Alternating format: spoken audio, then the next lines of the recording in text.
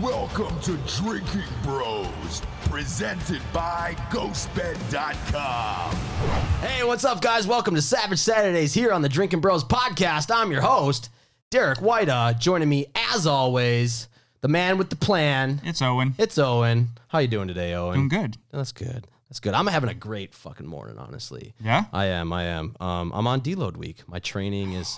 I woke up this morning at 5:30. Yep. I was done working out by 7:20 in the morning, and my workout was fucking easy, and I just felt good. I felt ready. It's like 3 hours shy of when you're usually done with your workout. I know, and I needed to feel good today because we have a guest. We do. And it's someone that I've been friends with. Dude, we're going on like 3-4 years now.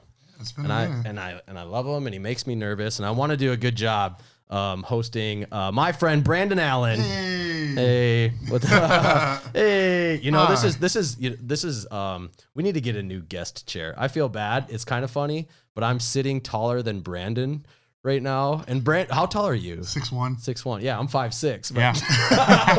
And I got to step here. Yeah. Deep throat the mic. Yeah, I know that your chair keeps falling backwards, and he's got to lean into the microphone. And I think it's I'm funny. sorry, it's not. We're not treating you this poorly on purpose. Yeah, I heard the other guest got a better chair, but that's all right. No. Well, it used to be the casting They had a couch. couch. It used to be like the porn couch. Yeah, yeah. it was a casting couch, and but we're upgrading the podcast studio here. Piece by piece. Yeah. Looking good. Yeah. Anyways, it is A lot of books.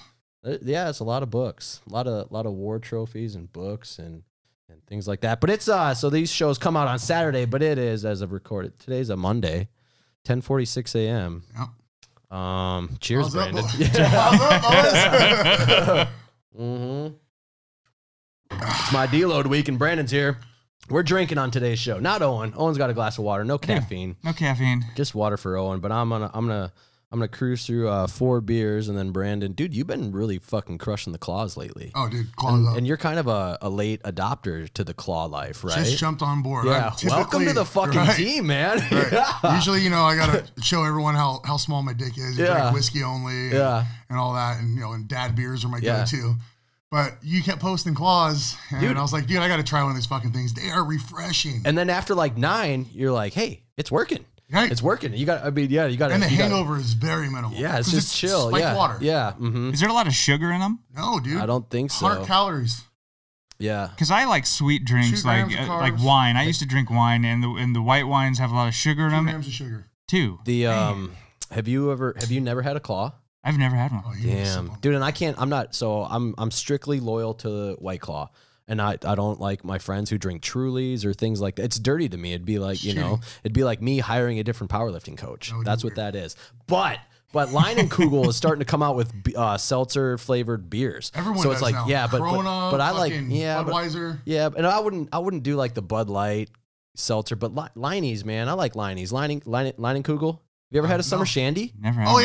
yeah. Summer shandies, man. It's getting hot. Yeah. It is summer shandy time. It is juicy watermelon Formula 1 protein time and summer shandy time. It's just, that's the heat's coming. That's it. Mm-hmm. So the first time I started dabbing in claws, we had a pack of Trulies. I remember I told you about them. You're like, no, man, claws only. I was like, okay. Okay. I was like, get it. And then we rented pedal assist electric bikes. Which, if you haven't done that, it's one of the coolest fucking things ever. Pedal assist electric bike. That means like you can pedal. You pedal, and it generates power, and then you just sort of cruise for a while. You can adjust the assist by like 1, 2, or 3, or 0. So like on 3 would give you maximum assistance, 1 would be minimal. So you can like monitor how much battery you use. You know what I mean? Anyways, it's fucking dope, dude. So I buy tall cans of White Claws because we're going on a long ride. We covered almost 40 miles. Me and my wife. We're not in shape. In Nevada here? Or? Yeah. Oh, really? Over at Lake Mead. Yeah, okay, cool. Yeah. So we covered 40 miles. And like I said, we're not in shape. And I'm fucking no shirt on, one hand going up a hill in like 6th gear on level 3 pedal assist, driving by guys that are like $10,000 road bikes, Just getting everything they got. I'm fucking, claws up, boys! Claws up, boys! Yeah, dude. Blowing by them. It was so rad. I was like, dude, these are the coolest fucking things ever, man. And you're still working. I was covered in sweat. You're still working. That's cool. I want to ride a bike. Dude, I haven't ridden a bike in Since 2006. Why? So that's 14 years. Yeah, right. Yeah. Well, like that's technically I can. It's just you got to get the special leg parts and things like that. But at this point, it's not even about. I had a dream one time that I was riding a bike and I couldn't because I've so out of practice, like the balancing, and it's also like, how do I start? I don't know. I'd like to ride a bike again someday, but it'll take some thinking because it's like I have dreams like that. Like you can't fight or you can't run. Yeah. And you think like, yeah, I gotta go test my running skills real quick. I don't know. Yeah. I could push you. I want to ride a bike. That's, it's pretty, my lifting days they're numbered, maybe possibly. I'd like to get into triathlons, but the bike thing will be a funny, like, how do I even start? Because if my leg is clipped in, I just get on a static bike and I'm not moving. So maybe I have to like hop start my bike, You're overthinking it. Yeah. Yeah. So we'll see. His 3-year-old son rides a bike. Yeah, no shit. True. Yeah. A mountain bike too. Hey, Full size mountain bike. Can Seamus give me lessons? Or, Right. Yeah, much easier than you're making it out to be. Yeah. But yeah, I mean, I guess it'd be because like I used to race BMX when I was a kid, and I did that before I got into football. So you were probably like a strong kid, weren't you? Like yeah. I benched 200 pounds when I was like 12 years old. See, I skateboarded and did inline skating, and I got a BMX bike, but I was so weak. I couldn't do a wheelie. I couldn't even lift myself. We rode motocross and BMX and everything. So then as I got older, once I got to high school, like my dad was real stern about, if you're going to do something, you need to dedicate yourself to it and stick it out and do it. And I wanted to play football, and you can't play football and then go ride BMX and then not be there for your team because you broke your arm or something. You know what I mean? Yeah. So high school is when I stopped riding bikes. But yeah, you used to clip your pedal, you clip your feet in and shit, and you control that bike when you're clipped in. Yeah. I couldn't imagine how it would be with your leg. But you BMX with clipped in? Yeah. Oh yeah. Wow. Okay. And when you race, flying around and shit, that makes sense. Riding fucking 3-pound bikes and shit. Oh yeah. That makes sense. Yeah, we have a little pump track next to my house. Just by Floyd Lamb? Henderson. Oh, the Henderson. Okay, that one's been there. Yeah, and it's super cool because all the kids who race come hang out and bomb around that track. And you're like, whoa, you're fast. Dude, they didn't have pump tracks when I was growing they didn't up. It didn't exist. We just had to build jumps in a dirt field before it got shut down. Right. They built the new Get arrested for trespassing. In LA, there was nowhere to ride like that. Yeah, no, but dude, they just built a pump track at Floyd Lamb. Yeah, over by your place. It's awesome. Well, no, up north at my old place. Yeah, by my old place. Got it. So I'll have to check it out. Yeah, Floyd Lamb, they got I think 3 pump tracks. Nice. Right. My boys will love it. We have a badass BMX track in Boulder City. I've seen it. Yeah, that thing's dope. I think since we're talking about pump tracks, should we share the Savage Slapper? We should. I was thinking about music when you say, yeah, I got a so do you listen to the podcast here at all? Or so we do the Savage Slapper of the week.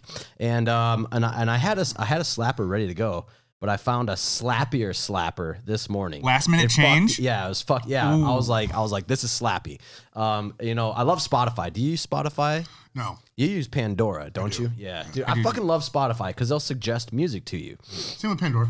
But I like Spotify. And Spotify's black and green and Pandora's blue and white. So yeah. But the Savage Slapper of the week is a song called Outsider by a band named Veil of Maya.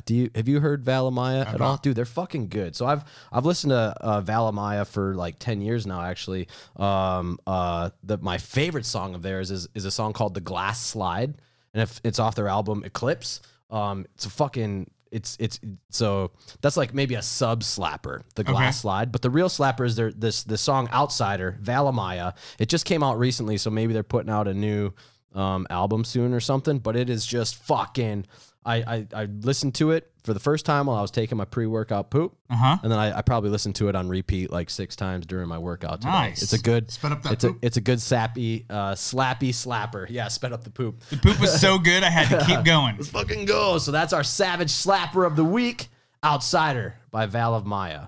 Do you have a favorite song that you go to for a lift? You know what it is. Yeah, well, they don't know. What's your King 810? Yeah, Fat Around the Heart. Yeah. If that doesn't get your heart going, I don't know.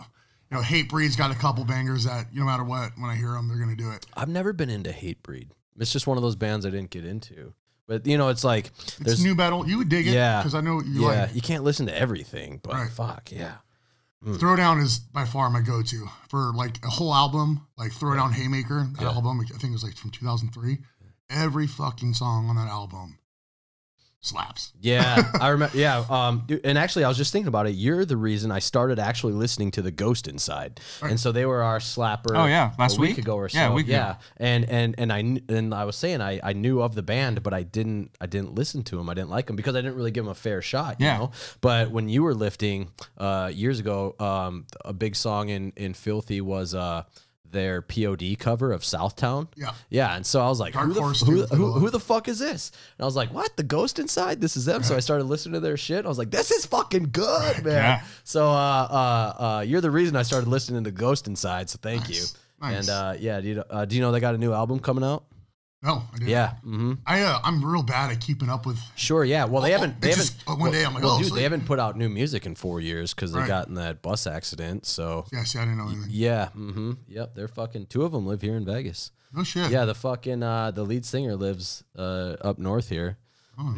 When he's not playing music, he's playing. Yeah, he really is, but he doesn't want to hang out with me. I saw him at LVAC one time. I was like, damn, like nobody knew who he fucking was, and I just went right over there. I was like, yo, man, let me get a sip of your sweat, dog. let me fanboy for a second. Put those weights back for you. Yeah, the bass. Try to leave it. Yeah. No, I got it. I'll take it back for you. Yeah, and that's I wanted to. That's where I met you. LVAC. That was, but this is. I love this story because it was like I think it must have been 2016, late 2016 or early 2017. So I'm in LVAC. That's the commercial. Yep. Bro spot. There we go. That's the bro gym here. LVAC, Las Vegas Athletic Club. I call it LVAC. Yep. And it is like your pure bro gym, like the cuntiest cunt people there. But they have great equipment. The gym itself is phenomenal. Yeah, and I'm willing to put up with the people. I mean, this is the gym where the guys are wearing like fucking lightning bolt fucking leggings and things like that. Yeah, so it's that gym, you know. Check. Atomics, boots for cardio on the stair machine. Guys that are running fucking 5,000 grams of steroids a week just to bench press 225. Yeah, really. Yeah, halfway down, halfway up. Right. Yeah. Squat 3 plates, you know what I mean? Quarter rep. So it's that gym. So I stand out there. And at the time, I think I had like a fucking queer Viking haircut type thing and a long beard. And then, so it's just people like that. And then I see this guy and this girl come in the gym. And I'm like, who the fuck is this? You have a very commanding presence. If you guys aren't watching the video, you've never seen Brandon before. You're 6'1". At the time, you were probably like 320, 340, 340-pound powerlifter. Jeez. Fucking always tan. Yeah. Always in the proper. Got a nice strong base. You wear the proper length shorts. They're about mid-thigh. Yep. You know? Is that a 5-inch inseam? His own cut-up fucking tanks. 5.5, baby. He takes t-shirts and cuts tanks, backwards hat, long beard, long hair, and so you're just walking around the gym. I was like, who the fuck is this guy? And I was sitting there doing my sit-ups because I was skinny and fucking wanted to look good, you know? And you just like came upstairs and you walked away. And then maybe like 10, 15 minutes later, you came over and you're like, are you Derek Weida? Right, Weida. You Derek Weida? I was like, well, I'm Derek. What? You know, to this day, I call you Derek Weida. Yeah, I know. Out of principle now. Yep. It's that's where I started. I'm sticking to it. Yep.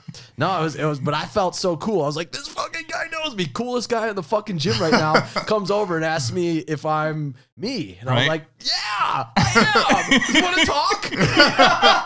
I'm like, do you know who I am? He's like, no. I was like, yeah, but I did then, and you gave me your business card there, and that's kind of what you did. Yeah, so that's really the only reason you ever went to LVAC. Yeah, a little backstory on that. So like, I own a Filthy Power gym out here in Vegas. We have 2 locations now, but I've been out here for 7 or 8 years now, and I used to train all the way on the other side of town at an MMA gym called Syndicate MMA. And the owners were friends of mine. So they had a little powerlifting section that they let me lift at and slam weights and, squat with the squat bar and all that. And anyways, we created Filthy Power out of necessity.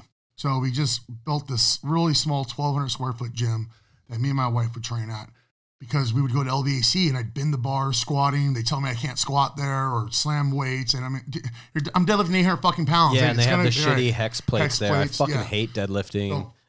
And we got kicked out of all the Gold's gyms in Vegas. Yeah. We weren't allowed. They wouldn't even let us in those. Every gym is a Planet Fitness if you're Brandon Allen. You Pretty know, much. Right. Yeah, because we would roll in deep, chalk everywhere. You know, we're assholes. But yeah, so LVAC is where we had to start training at. Anyways, we're dealing with so many problems in there. Not able to have your gym bag on the floor. And, you know, powerlifters, we got a ton of shit. Yeah. So I was like, all right, this sucks. So we created our own little gym. And we've had Filthy for 6 years now. I couldn't imagine any other way. Like, I couldn't imagine doing real training at a commercial gym anymore. Just with the intensity and all that, you just couldn't match it. But we would go to LVAC just to recruit members for our gym. So we would literally, like, I go to the gym once a month, maybe. Like, no, it wasn't, not even that often. Once every other month. Every fucking, biannually. Right. Yeah, that's, quarterly, that's as every much quarter. as you could take. Yeah, maybe quarterly visit. Like, you started out every month, like, I can't take the people. Right, and then it's just like, you're like, all right, quarterly, biannually. And mind you, at this time, I was very strong and growing in powerlifting, and, you know, Instagram was, you know, big for me back then. And so I had, you know, I'd go to these gyms, and I'm sure you obviously know exactly what I'm talking about. And you can't really get a workout in, or you can, but you have to be a dick. And when you have such short public interactions with people, if you're a dick, that's all they're going to remember you as, and that's what they're going to tell everyone, that this guy's a fucking dick, because I was bothering him in the middle of his squat set. Sure. You know? So we would only go in there just to find strong guys. Yeah. Or strong girls, whatever. And someone deadlifted. Or good looking ones doing sit-ups. Or some handsome fellers. Hey, do you want a different place to do your crunches there? We got soft mats. We can rig something up for you. Yeah. So we literally walked through to do, you know, our typical little recruit sesh. And then right when we walk up and I saw you, and then we walked away, and I was like, damn, that's Derek Weida. That's Derek Weida. And then Jenny was like, who's Derek Weida? I'm like, Derek. I was like, so I showed you. And she's like, oh, okay, awesome. And she's like, okay, well, you need to go talk to him. And like, I'm the biggest pussy when like going, I just don't like being that guy. Like, I'd love to talk to you, but I don't like initiating. No, it's the, you got to go ask him to classic, dance. The classic, it's the classic lover's tale when both guys are afraid to talk to each other. Me and Dennis Wolf did that for years. We never talked to each other. Finally, we did, and we became good friends. We're like, I should have did this 5 years ago. Is he the big German that trains up there? That's that. Yeah. Okay. Yeah. See, I've seen him like 3 times, and I never had the balls to say hi. Oh, really? You know who I did have the balls to say hi to? So it was a long time ago, fucking like 2005. I was still in the Army, but I was at home on leave, and I went to the gym, the Gold's Gym up there that I was working out at. And from that area, Sean William Scott, you know, Stifler from American Pie. Okay. He's from Cottage Grove, Minnesota. Or I think he went to the high school there. But anyways, he's from up in that. And so he was working out. Sean William Scott was working out right by me. And it was weird. I did a couple sets, and he's just minding his own business. And I didn't know what to say. Finally, I was like, hey, man, not going to pretend like I don't know who you are, because that's more awkward than this. Right. I was like, I'm Derek. He's like, I'm Sean. I was like, okay. Okay, Sean. You don't say. Spit in my mouth. No, it's weird, but it's you know, it's you know, people will come up to you at the gym and they're like, sorry that I'm awkward, but we have those moments with people that we like too. You know, all the time. Actually, I was talking about the concert I went to. Yep. And how I got weird with Ronnie Radke and Tim Lambesis and stuff. Yeah, it's weird. It's kind of, But I'm glad you did say hi, because that was cool. And yeah. So Jenny told me I had to go say hi. I had to go talk to him. And I was like, God, fuck. What am I going to say? Hey, you want to go CrossFit? How's your leg? I know I'm going to say something stupid. I know we just went up, introduced, and you're cool as fuck. And I think you came to the gym a little bit after that, and then you was just kind of randomly pop in and do your LVAC thing, and then and then it wasn't too long after that where you decided you wanted to take it. Yeah, the timing was right. Yeah, about a year and a half after we met, I went full powerlifting mode there, and maybe we'll talk about that today. But I want to talk about people know about me. I want to talk about you. Cool. But maybe we will talk about a little bit of my short-term powerlifting career. I didn't accomplish the things I wanted to accomplish, but I had twins in the middle. It was kind of weird. Yeah. But you know, I think so that's how Brandon and I met, and so we've been good friends now. That's about 3.5 years ago. Yeah. Well, I think that was like probably mid 2016. I think summer 2016 we met. So, that was right when I moved here. Yeah. Oh, you were several weeks into being here. Really? Yeah, okay, when I met makes you, sense. I'm pretty sure you were like, I'm positive that you said you yeah, that makes sense. Yeah, I moved here like July 4th weekend. It was actually, I was only supposed to be visiting Stacy, because I was living in El Paso, but Stacy took a job out here, and I was only supposed to visit, but go back to El Paso because you know, I was like, what? But I can work from anywhere, and I just stayed out here. It's good living out here in Vegas. It is. It's different. But you're not from here. No. You're from Los Angeles. No, Los Angeles. LA. How did LA produce you? Right? Yeah, I listen to country music. Redneck as they come. Yeah, no, I grew up in LA and like South Bay of LA, like Torrance and Lomita area. So more of the beach, you know, grew up surfing, things like that. Played football and, you know, all that noise, you know, it was always into strength and training. So you were just were you always just a big kid growing up? No.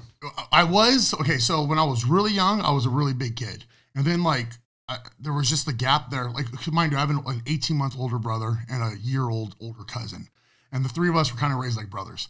So we did everything together. And I was the young one. And I got my ass whipped by them on everything. And playing sports, anything. I always had to play up to be with them. You know, so, yeah, it's just, I was smaller in the aspects of that. And then when we got to high school and my fucking little nuts finally dropped, that's where everything changed. Like, my freshman year of high school, I think I was 5'9", $165. My sophomore year, 6'1", 220. Fucking A. Jeez, that's a spurt right there. Yeah. Busting nuts all day. Jesus Christ. Yeah, I'm not that. How is your dad a big guy? Or I met your dad. Yeah, he's cool. Yeah, he's 6 foot, about the same weight as me. Is he? Yeah, 280. 280. Yeah. People that know me are like, 280? What the fuck are you talking about? Like, I am now down to 280 pounds. Yeah, this is the smallest I've ever seen you. This is the lightest I've been in over 10 years. You're petite, almost. Yeah. 280 pounds petite. And we'll get into why. It's probably not so much by choice, but yeah. So you played football through high school. Played ball, surfed, BMX, all kind of extreme sports, snowboarding, all that kind of fun stuff. But it sounds like you said your dad was like really strict with you and kind of made you choose. What was that like? What was it like having a father figure that taught you principles, An like following engaged through? father. Like what is that? Before you give him too much credit, this went on until I was 15. Okay, so my parents divorced at 15. Okay, and then that's where, you know, I started getting in trouble and becoming a knucklehead and things like that.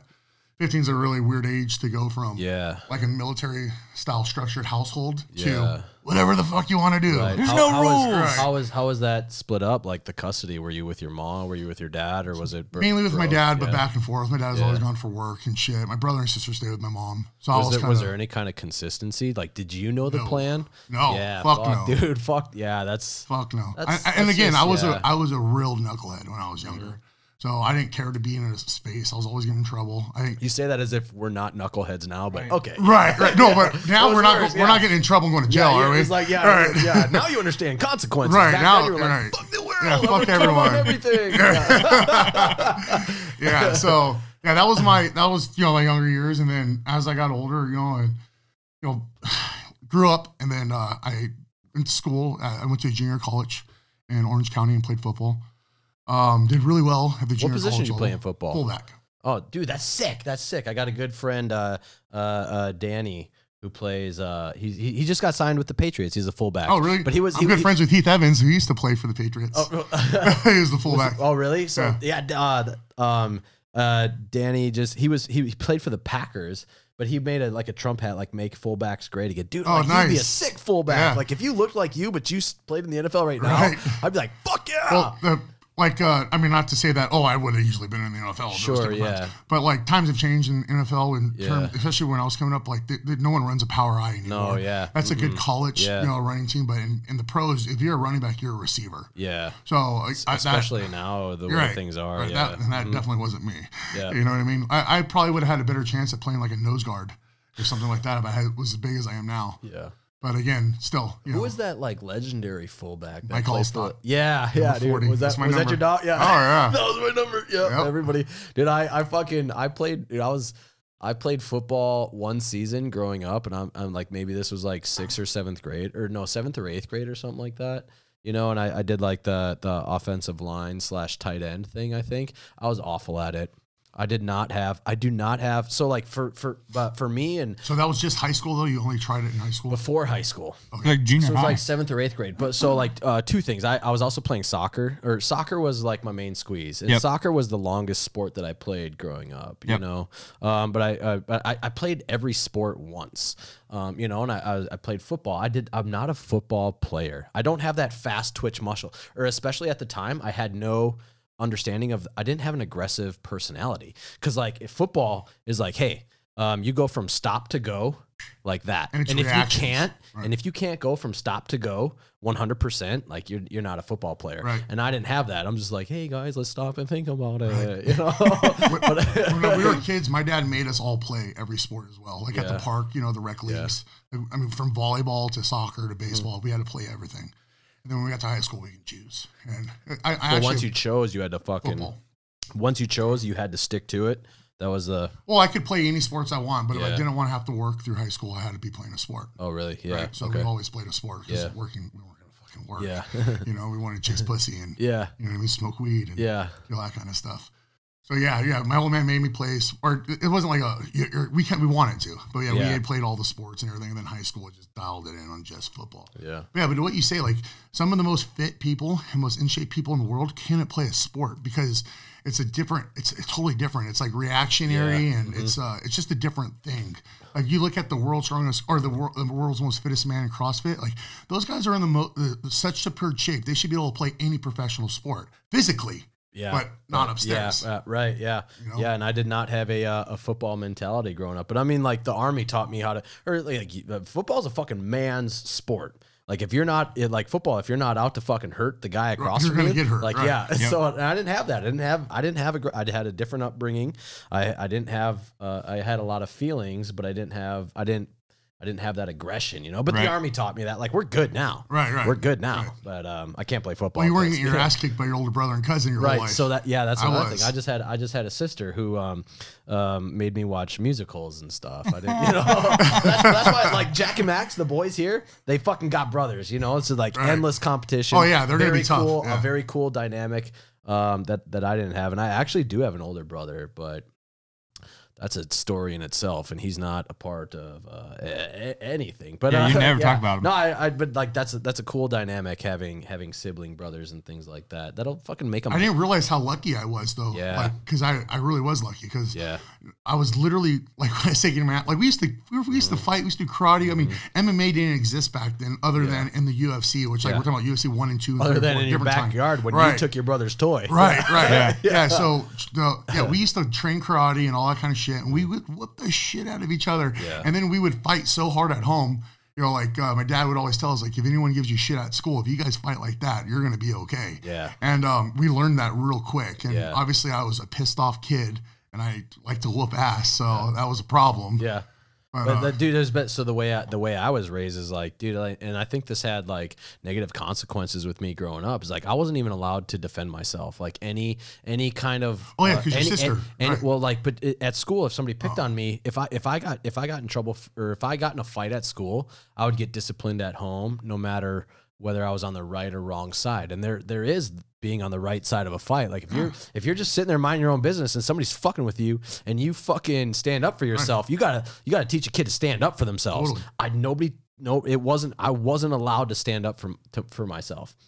I will not raise my boys that way. No. In fact, if Max is getting picked on and he gets in a fight and he gets beat up and Jack wasn't there, I'm gonna punish the shit out of Jack. I'm like, why the fuck weren't you there? You guys got the numbers, Right. You know, Right. there is no like a fair fight is a stupid fight. Right. Yep. Okay, you guys have the numbers. Okay. So our rule in our house is like, if one of us came home with our ass whooped and the other one didn't get his ass whooped too, then he was Yeah. gonna get his ass No, whooped when he like, got yeah. home. You better So both no come matter back. what, you better fucking get in do it. there, Yeah, you better do what it takes.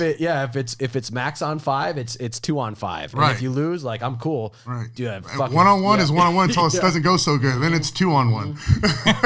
Well, it's funny, like growing up, you're like, oh, it's you know, people are like unfair fight, blah blah blah, and like that was like sort of like Are we in a ring? disrespected. Are we in This a ring? isn't a sport. We're in a ring. We're fighting. And then in the Army, they're like, if you don't have the numbers, Yep. don't even go to that fight. You know, Right. I'm like, Right. oh shit. So it's got like 4-to-1 odds or something like Yep. that to go into that battle. So I was like, oh yeah, Jack and Max, you Always. team up on a girl. You know, or wait, it's like we're talking about fighting. Yeah. Yeah. Hey, who knows? Maybe they'll get into shit. Hey, some like of my that, good yeah. friends that are twins I grew up with, trust me. I heard there's going to be a lucky girl that's going to get a Weida sandwich. Yeah, no shit. Well, you know, Cody had twin girls. Yeah, dude. So here's a funny story. So I had Stacy and I had Jack and Max January 10th, 2019. Okay.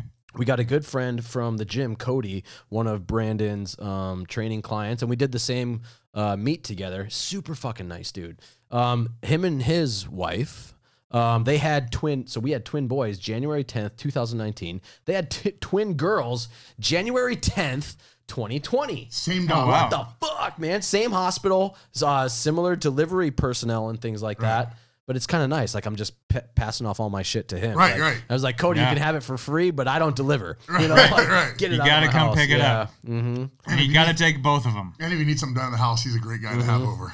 That's why he didn't Handy come as fuck. he was supposed to get the jumpers last weekend, but apparently he was painting all your shit. Yep. Yeah. I made him paint my house. Well, I did it nicely. I started off with, because like we had some holes and we ran some electrical for some fans, and like, you know, I textured it and painted it, and it just looked terrible. Like I don't do texture and drywall. So I was like, Cody, I need you to come over and texture and drywall a couple holes. He was like, yeah, no problem. I was like, and paint that.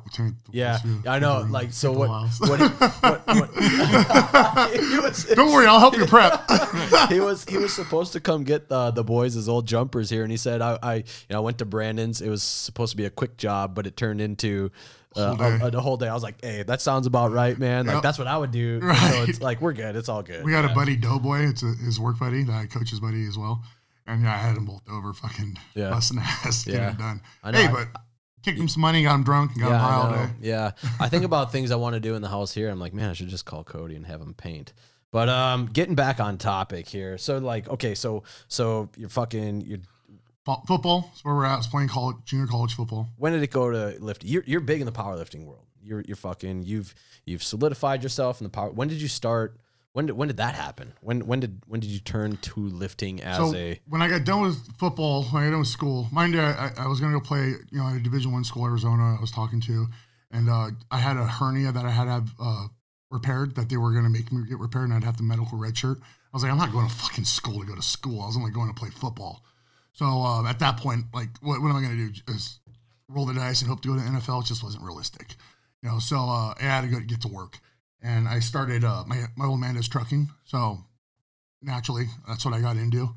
And bought a truck and used to run routes as an owner-operator. And, you know, did great, loved it. And so I was just working and making good money and everything like that, but still training like as if I were fucking playing ball. Like, was it a dream of yours to go to the NFL? Yeah, then, I think every kid's is. You know, every kid that plays football. Yeah, definitely. When you're 5'6" your whole life, it is not your dream to go to professional sports. It's not on there. Right. No. I guess every kid that plays football. Squash, you know, table tennis. Yeah, no shit. Yeah. I know. So of course, like that's the dream, right? Because that's what you don't know any better. You're a dumbass kid. You just think like, oh, that's the pinnacle. That's where I need to be. You don't even know about learning a trade or working or anything like that. Sure. Yeah. Yeah, so so I was working, and mind you, I was working crazy hours, you know what I mean, 80, 90-hour work weeks, but still training no matter what, and always strong. And I got into doing overhead power line construction and as equipment operator, and I would work, you know, 12, 16-hour days. I'm not exaggerating, you know, 6-7 days a week, and we would work these crazy jobs, but we were making stupid money. But again, I was always still training. And I would like, I just knew like this isn't for me. Like, you know, getting up at 4 in the morning. I guess I get up at 2:30 in the morning now, right? But yeah, getting up at 4 in the morning to go work for someone else all day, make them a ton of money, to come home, be exhausted, barely get a good workout in, go to sleep. What am I fucking doing, man? Yeah. I don't want it. I don't want this. Yeah. So, you know, saved money, did well, you know, with working, and I turn on the lights and then turn off the lights on a job. It was first one on, last one fired off, and I was doing pretty good financially. Had a real shitty girlfriend at the time, and we were just toxic as hell. And I knew I wanted to move to Vegas, so I moved to Vegas and brought her with me out here. And the reason why is because I used to talk to Eric Spoto and Stan Efferding on Facebook and stuff. And I was just, you know, I wanted to come out here to train with Eric. Eric was the former world record bench presser, 722 pounds raw. He lives out here in Vegas. Hold on, 700. Does that mean like no fucking bench shirt? Right, raw. 722? Correct. What? That's insane. What? Like no protective, Nothing. raw. Raw. So just like the fucking wrist wraps, like Yep. Is that still the world record? No. What is the world record now? So it's been broken by 2 different people and by one guy 3 times.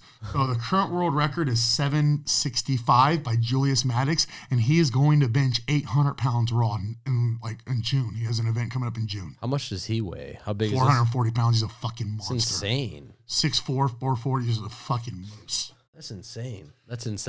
We actually just interviewed Eric because Eric doesn't like doing interviews, and we just interviewed him on the broadcast and talked about all these new freaks coming up and everything. Yeah. And he's just like, "Fuck, I don't even know anymore." everything just gets better and better. Yeah. Well, and then mass is everything. So when you have someone that's that big and then interested in the sport of powerlifting or bench only, he's only gonna, he's got genetic potential and no gas. No steroids throughout his whole career. Oh shit. So he's not too old. He's a younger guy, huge black dude, sick genetics, just started taking testosterone. Is he in the Air Force or something like that? Or is this a different, no. I was, okay, sorry. Truly sorry. doubt Yeah, that. okay, Okay. I don't want to speak for him. I heard about some fucking Air Force guy not too long ago benching a fucking stupid. But anyways, okay, yeah. So I moved to Vegas because I wanted to train with Eric and Stan. Yeah. And, and I moved out here, had a little money saved, and I had that shitty ex-girlfriend or shitty girlfriend at the time.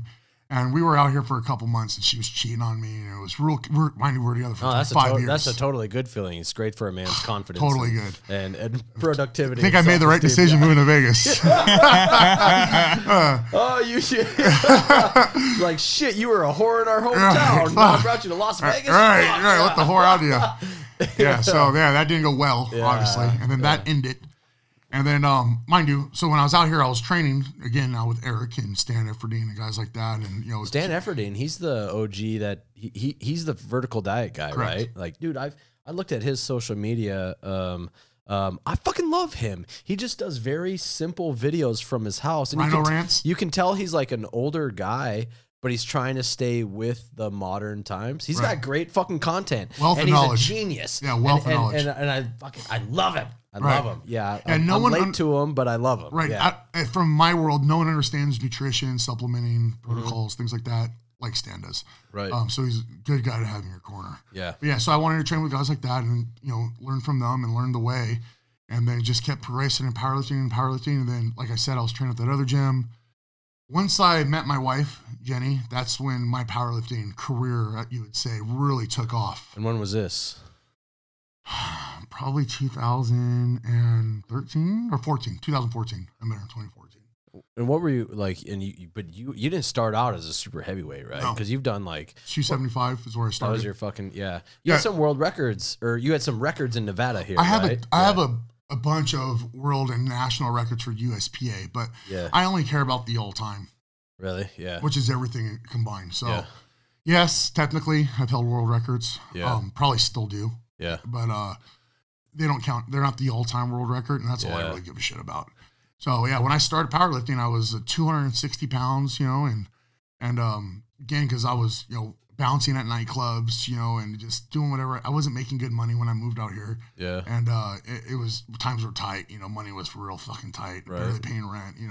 Credit card debt and all that kind of bullshit. Yeah. And then I just my whole life changed, right? And then I met my wife, who I started dating at the time. But when we first met, she's way out of my league, way too hot for me, way too smart and everything. I don't know what the hell she's doing. But I don't know. I don't have a big dick either. I'm not sure what's going on there.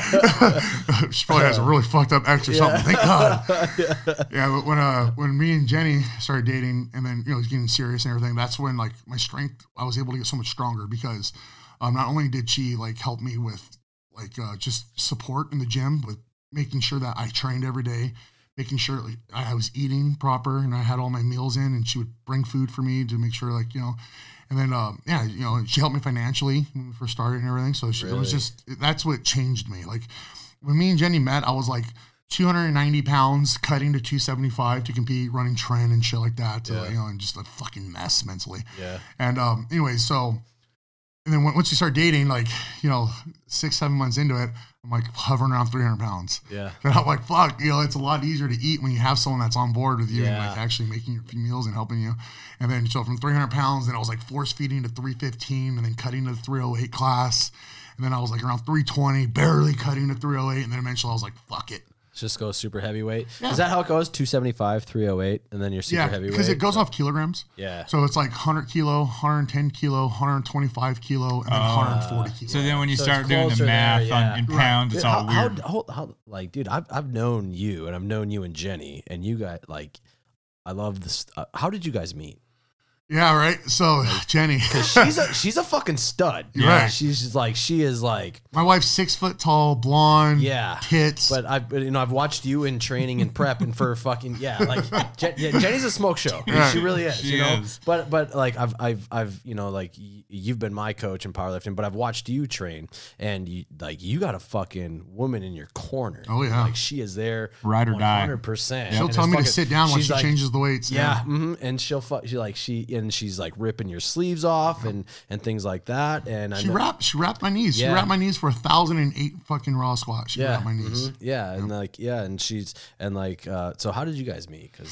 So I would see her at the Gold Gym. This is before we got the boot from Golds. They're not even Golds anymore. They're all EOSs now. So we would be in our little section, powerlifting, me and all my little powerlifting bros, and like, you know, Jenny would be walking around just a fucking dime and like way out of my league. And I would always like make jokes. I'm like, oh, I love that girl. Like, I don't even know her fucking name, but I love her. And then, and I even said to one of my buddies one day, and I was like, dude, if I ever had a chance with that chick, like, I would fucking not fuck that up. If I ever had a chance with that chick, I'd fucking blow it. Yeah, I'd fuck it up but real the 7 bad. minutes I was in the game, I'm going to have a good time. 7 minutes? Holy shit. Yeah, no, so funny story. We always see her at the gym, and like my buddies would know I'd get nervous and everything. I'd like talk stupid to her, and anyone know. So anyway, she's over on the dumbbell rack, and I'm like walking over there to get water, and the timing was just impeccable. Like she just got done like pressing on a bench, and then got up to set her dumbbells, and like my buddies are watching me, so I look over at them and like pretend like I'm racking a line of fucking coke on her seat, and like just. Sniff it. I look over at my buddies. I'm like, yeah, and they're like, you sick fuck. Yeah, fucking true story. The next day, I had fucking pink eye. I was like, that fucking broad gave me an STD, and we ain't even dating yet. Your pickup line was, hey, you gave me pink eye, you owe me fucking, right. Hey, you farted when you got off that bench. Pink eye. No, we're like, wow, yeah. She jokes today. She's like, no, that pink eye was from Jerome. That's right. It was the dude who was on the seat before her. Right. Yeah, so. How'd you meet your wife? Let me tell you. Yeah, so that's a true story. And again, we had met each other prior to this, like, and said hi and bye and everything. Yeah. Mind you, I was goggling over. I didn't know what to do.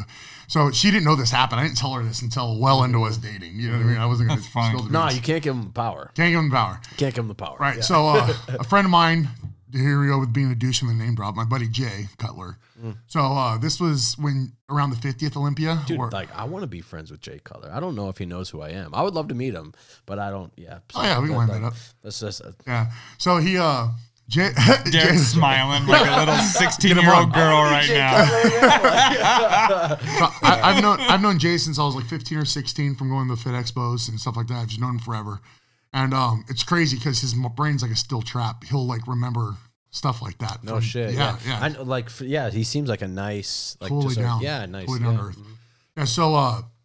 So Jenny, my wife is a massage therapist, and she did all of Jay's massage therapy work through all of his Olympia wins and everything. She did all the work on him. And massaging is very important in bodybuilding. I'm not sure if people understand that, but stretching muscles and separating heads and things like that's important.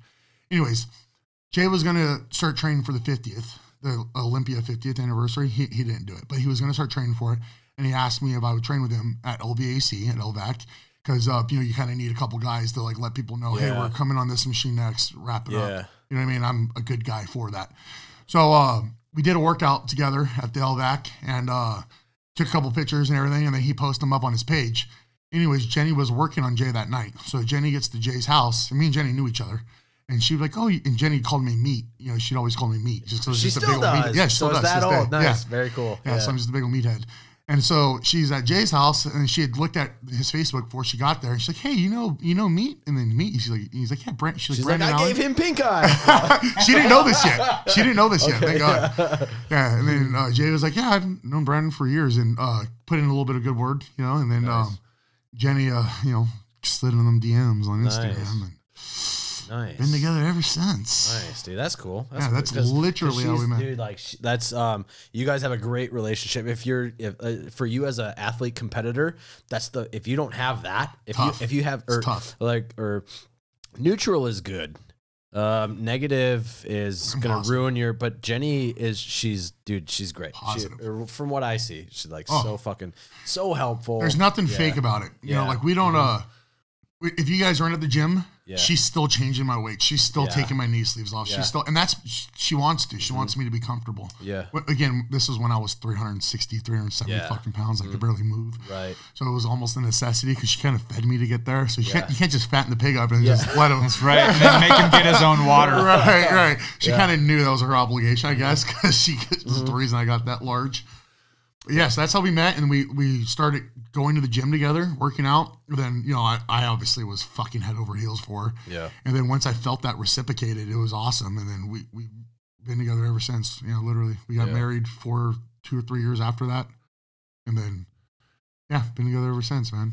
Super lucky. So that's cool because dude, I've known them and I've seen their relationship and like you guys have that's the right dynamic, you know, as a really cool or inspiring dynamic is like Conor McGregor and his wife, like because they were fucking broke ass poor, right, and now they're rich as fuck on top of the world and they're still in love like fucking poor people, you know, like we were pretty poor and now we're just not as poor, right? Yeah, and we still love each other.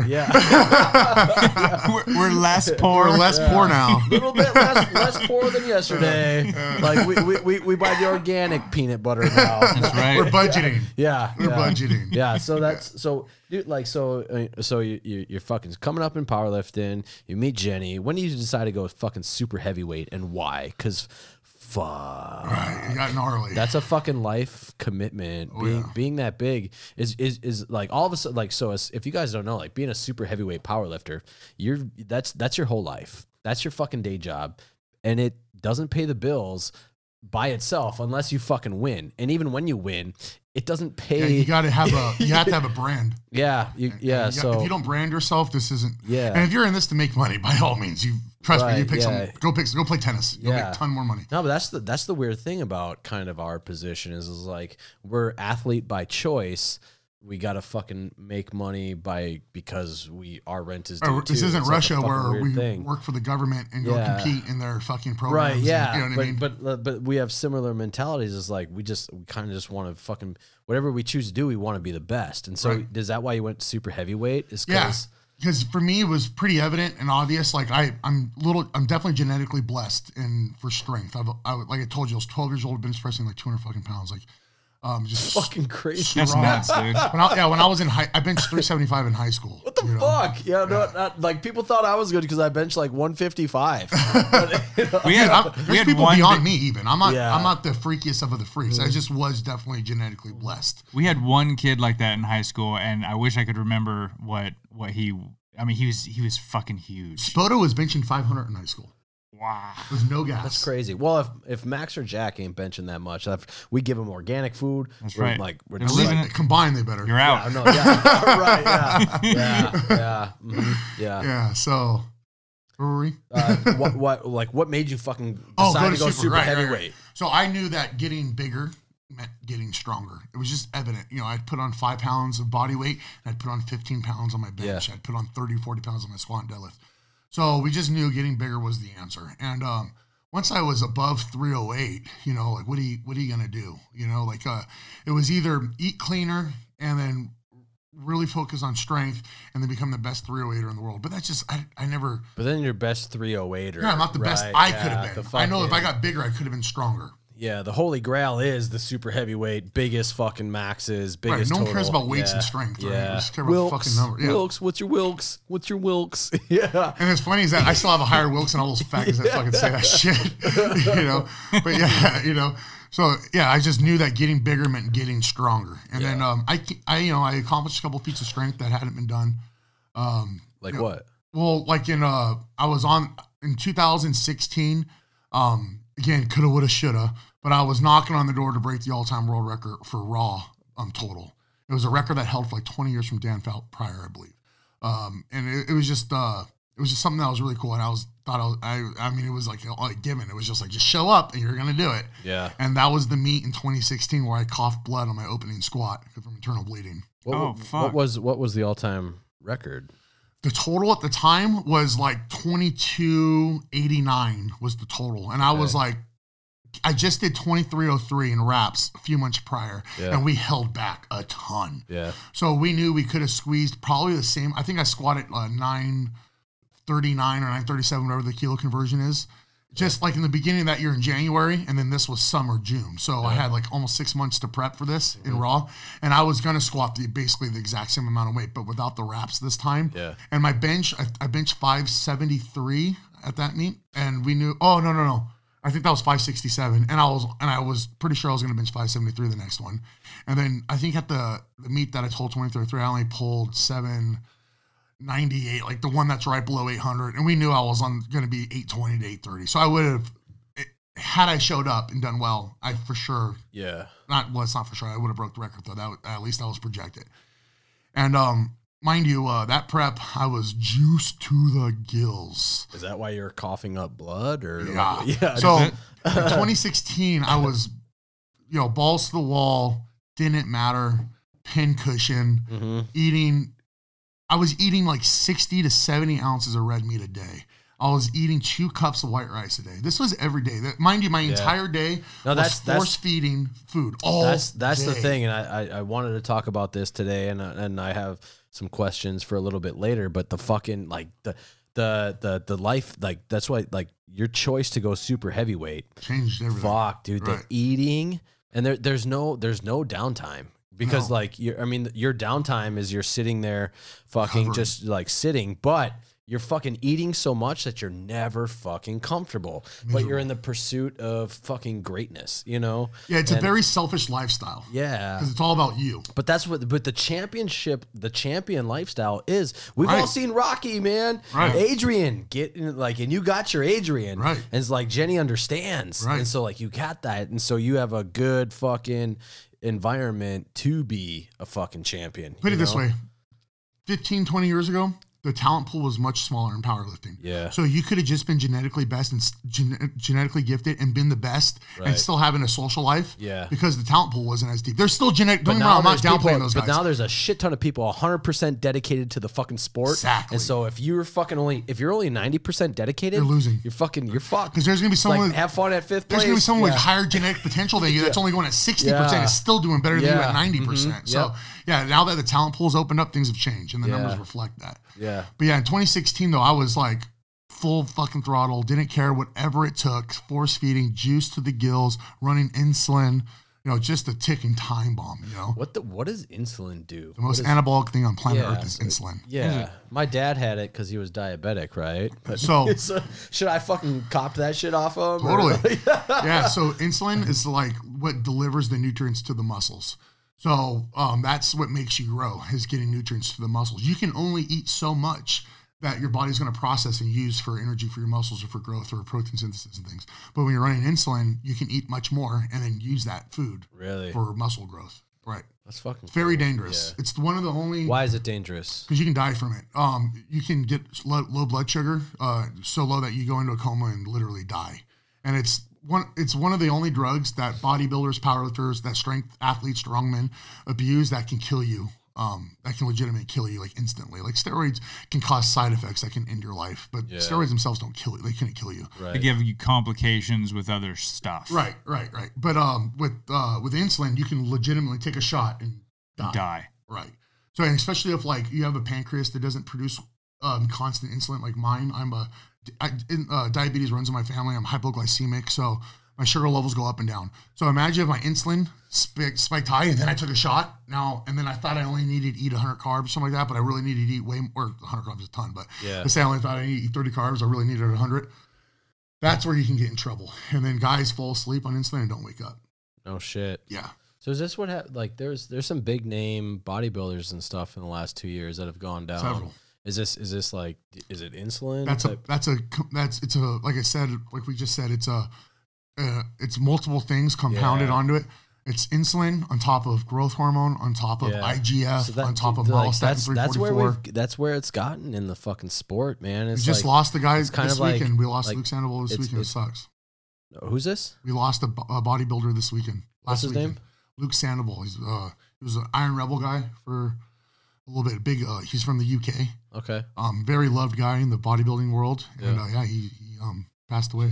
No shit. Fuck. But that's but that's where it's at in the sport. That's how extreme things are. And if you want to be the fucking best, you have to do everything right, and that includes training, food, recovery. 1 foot in the grave too. Drugs. Yeah. You're fucking risking it. You're fucking risking it. And that's where it's gotten to. And at what point? I don't know. And at some point, does it need to come back to? I don't know. This is where I challenge. Yeah. This is where I kind of argue with what you just said. I think it's always been there. The difference is that it's more in your face now. Because think about this. 10, 15 years ago, if someone died in the bodybuilding world, who the fuck would know? Right. Or unless you pick up Bodybuilding Magazine or maybe 10, 15 years is a little more shallow. Maybe 20 years is what I mean. You're just talking about like the speed of information being correct. Like people Social being connected. Media. Yeah. Social media. So, and then not only that, there's more knowledge. Like here I am talking about steroids, you know, on a podcast that's going to be listened to by a lot of people. Yeah. This didn't exist not that long ago. Yeah. You know, and it was like, steroids, that's taboo. We don't do that. Yeah. But meanwhile, like fucking 1 out of 6 people, you know, on steroids. Yeah, you know, dude, fucking A. Everyone's on gas. Oh my gosh. Yeah. I didn't know how fucking prevalent they were until 2 years ago when I met you and I was talking to you about it and things like that. Yep. Now I look around and like everybody's on fucking gear. Yep. I was like, what? And most of these people are on fucking gear and they still suck. Well, that's what I laugh. Why do you suck? I laugh when guys are running 2 grams of tren a week, never sleeping, not just miserable, to bench fucking 250 pounds. I'm like, that's what you're doing that for? I do 315 natural, man. But, I've been doing this for 17 years. Can I ask for a favor? Yeah. I've drank all Claws my beers. up, boys. I need a claw. You got a what's your favorite? What's your favorite? Claw. No, what's your favorite? What's your favorite? That one. All of them. The one with what's the your white. favorite? You don't have a favorite flavor? Dude, they're all so good. I started a big raspberry fan. Okay. I like the limes, but dude, I never thought I would like black cherry. Okay. But I do. I like black cherry. I think black cherry is my favorite, but you can't commit to a favorite. Most people are grapefruit haters. I'm like, they're terrible. I think they're pretty good. No. I'm down with grapefruit. Thanks for the claw. I appreciate it. Yes, I'm rejuvenated. Dude, they're so fresh. Yeah. Owen, you're missing out. I'm not going to peer pressure you. Yeah, I know. No, I'm not going to pressure you. No. Because I'll like it, and then I'll want to have one, and then it's the whole like getting over the craving part. I get it. Yeah. I'm horrible at it. I'll have a weak moment, have a sip, and I'm like the king of weak moments. Like I like we're not gonna do it. Yeah. So super heavy. I wanted to talk about. I think I've known you now for a while, and I think your the biggest competition of your life was probably Big Dogs, right? That's the biggest competition there is. Yeah, and that was the biggest one you did. And that was what year? 2018. Yeah, so Big Dogs is... So there's a little lead up to that. So, okay so in 2016, as we were talking about before, when I coughed up blood on my opening squat, a lot of went wrong with that. Over-geared, overtraining, improper warm-up. Long and short, I walked out from squatting, face ghost white, blood pouring out of my mouth, and my coach looks at me and he's like, go to your room. Like, you're done. You're done. Go to your room. Coach, I just showed up. I go to my hotel room, and you were supposed to fucking... Yeah, that was my meet. Everyone was there. I was about to break the world record. The whole fucking place, it seemed like, was there for me. And here I am running off the bat, trying not to talk to anyone, doing my best to hold the tears down and get up to my hotel room. No shit. So you just bailed out the whole fucking rest of the day? He just told me, he's like, dude, you're done. He's like, I can't let you lift. You are not going to die in front of all these people. Right. Yeah. He's like, you got to go. So that was a eye opener, and that's when I knew I had to get healthy. Yeah. So I came off all the gear, and just I went from 300 and I don't know, I was probably 367 in that range, 365. I was enormous, and I dropped all the way down to 282. Okay. So casual fucking 80 pounds, eh? Yeah. So dropped all the way down to 282, and changed my training, changed my dieting, got healthy, and got everything right. And then I was like, all right, well, I'm going to make a comeback, but I'm going to do it at a lighter weight.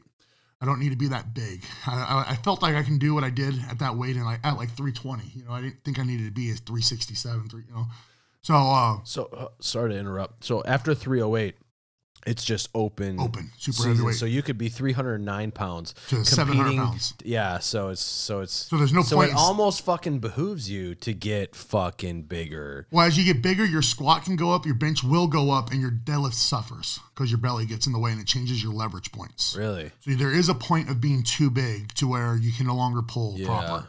And it all has to do with leveraging the lengths of your arms and everything like that. And 360-ish was too big for me to pull proper. Really? Yeah. Is there a way to find out like what your fucking optimal weight for your body ratio is, or do you you just feel that out? I'm sure some nerd at home is like, oh, actually, well, that's dude, fucking that's formula. It's 2020. I have a spreadsheet for that. That's how athletes are so fucking good now. Right, they true. know so much. Right. They're like, well, they've done the geometry of how to not be a pussy. Like they're still pussies, but they understand trigonometry. Right. Yeah, I'm sure there is, but trial and error. Trial and error. Yeah. Yeah. So I was coming back at training. I was 295 when I was like starting to get strong again. I was taking low testosterone and things like that and feeling good. And I was going to do a meet at 308 at the end of the year. So I started prepping and I was doing just a little like a qualifier because you need to qualify for nationals. And I was just going to like squat 600, bench 500 and deadlift 600 just because. You could literally do that when you wake up in the morning. Right. Yeah, I didn't even need to warm up. That's how fucking strong this guy is, dude. It's crazy. Fucking that would have been ridiculous. cold. I could have easily done. And I literally did it cold. So I'll tell you the story. It's actually funny. So we're having a little private meet at my gym. Well, I say private. It wasn't private because it's open meet for anyone, but it was a qualifier. So it wasn't like a big thing. It was just a little qualifier. But you fucked up your shoulder, right? Tore it. Yeah. So I hit my squat, which was like 600 pounds. It was the juice rack. Hello. Yeah. Right. And then like, mind you, like I used to like have like a porn addiction problem. Like I've definitely addressed that. But I used to look at porn all the time. Like I would like be in the middle of a like set, like looking at porn, like saving videos for later. And I'm at my meet. I'm gonna come back to this one. I'm at my meet. Bookmark this shit. And then don't ever look at the related video because you got to go see that one next. Yeah. So I'm like looking at porn, and then they're like, "Oh, Brandon, you're up to bench." I was like, "Oh, I literally didn't even warm up." I like set my phone down while it's still playing because I don't want to miss that scene. I go up and I fucking unracked 500, and on the way down, right when it gets to my chest, right when you press, you kind of engage your supra and infraspinatus, or teres minor. Right when I engage, I locked it out and racked it, and I was like, I just tore my fucking shoulder. It was so loud, the side judge thought my shirt got caught on the bench, and that's what it tore. Oh, I was like, no, that was my shoulder. So it was kind of your fault almost that injury happened, or because you weren't prepped enough, or I wasn't warmed up. You didn't care enough. I didn't even care. Really, I was like 500 pounds. I can do that in my sleep. Dude, I know. Yeah, but bro. That's when you get hurt. Man, that's always when you get hurt. It's like the things we do in our 20s, right? Right. Like you're 28, 29 at this point. I think, just fucking a little too complacent. Yeah, just thought I didn't care. You know, I was like, I can do this no more. So I turned my shoulder. I was like, what next? You know. So, but again, kind of a blessing in disguise. Life had something coming next. Right. Almost a blessing in disguise though, because I was probably going to jump back on all the gear too hard, too fast. You know, I didn't give my body enough of a break. So that happened. Fast forward another 6 months, that heals up, ready to start training again. It's like towards the end of the year, less than 6 months. So it's towards the end of the year, and the big meet in LA is the LA Fit Expo, which is it used to be a pro invitational, which I'm invited to every year, and it's the qualifier now, which sucks. But anyways, it was a pro invite, and I've done that meet every year for like 5 years in a row. And I was like, all right, you know what, let's go, because I wanted to do Kern. Kern is the big U.S. meet, right? And Big Dogs is the big world meet. And just for my memory, like the LA Fit Expo, what year was that? Was that 2017?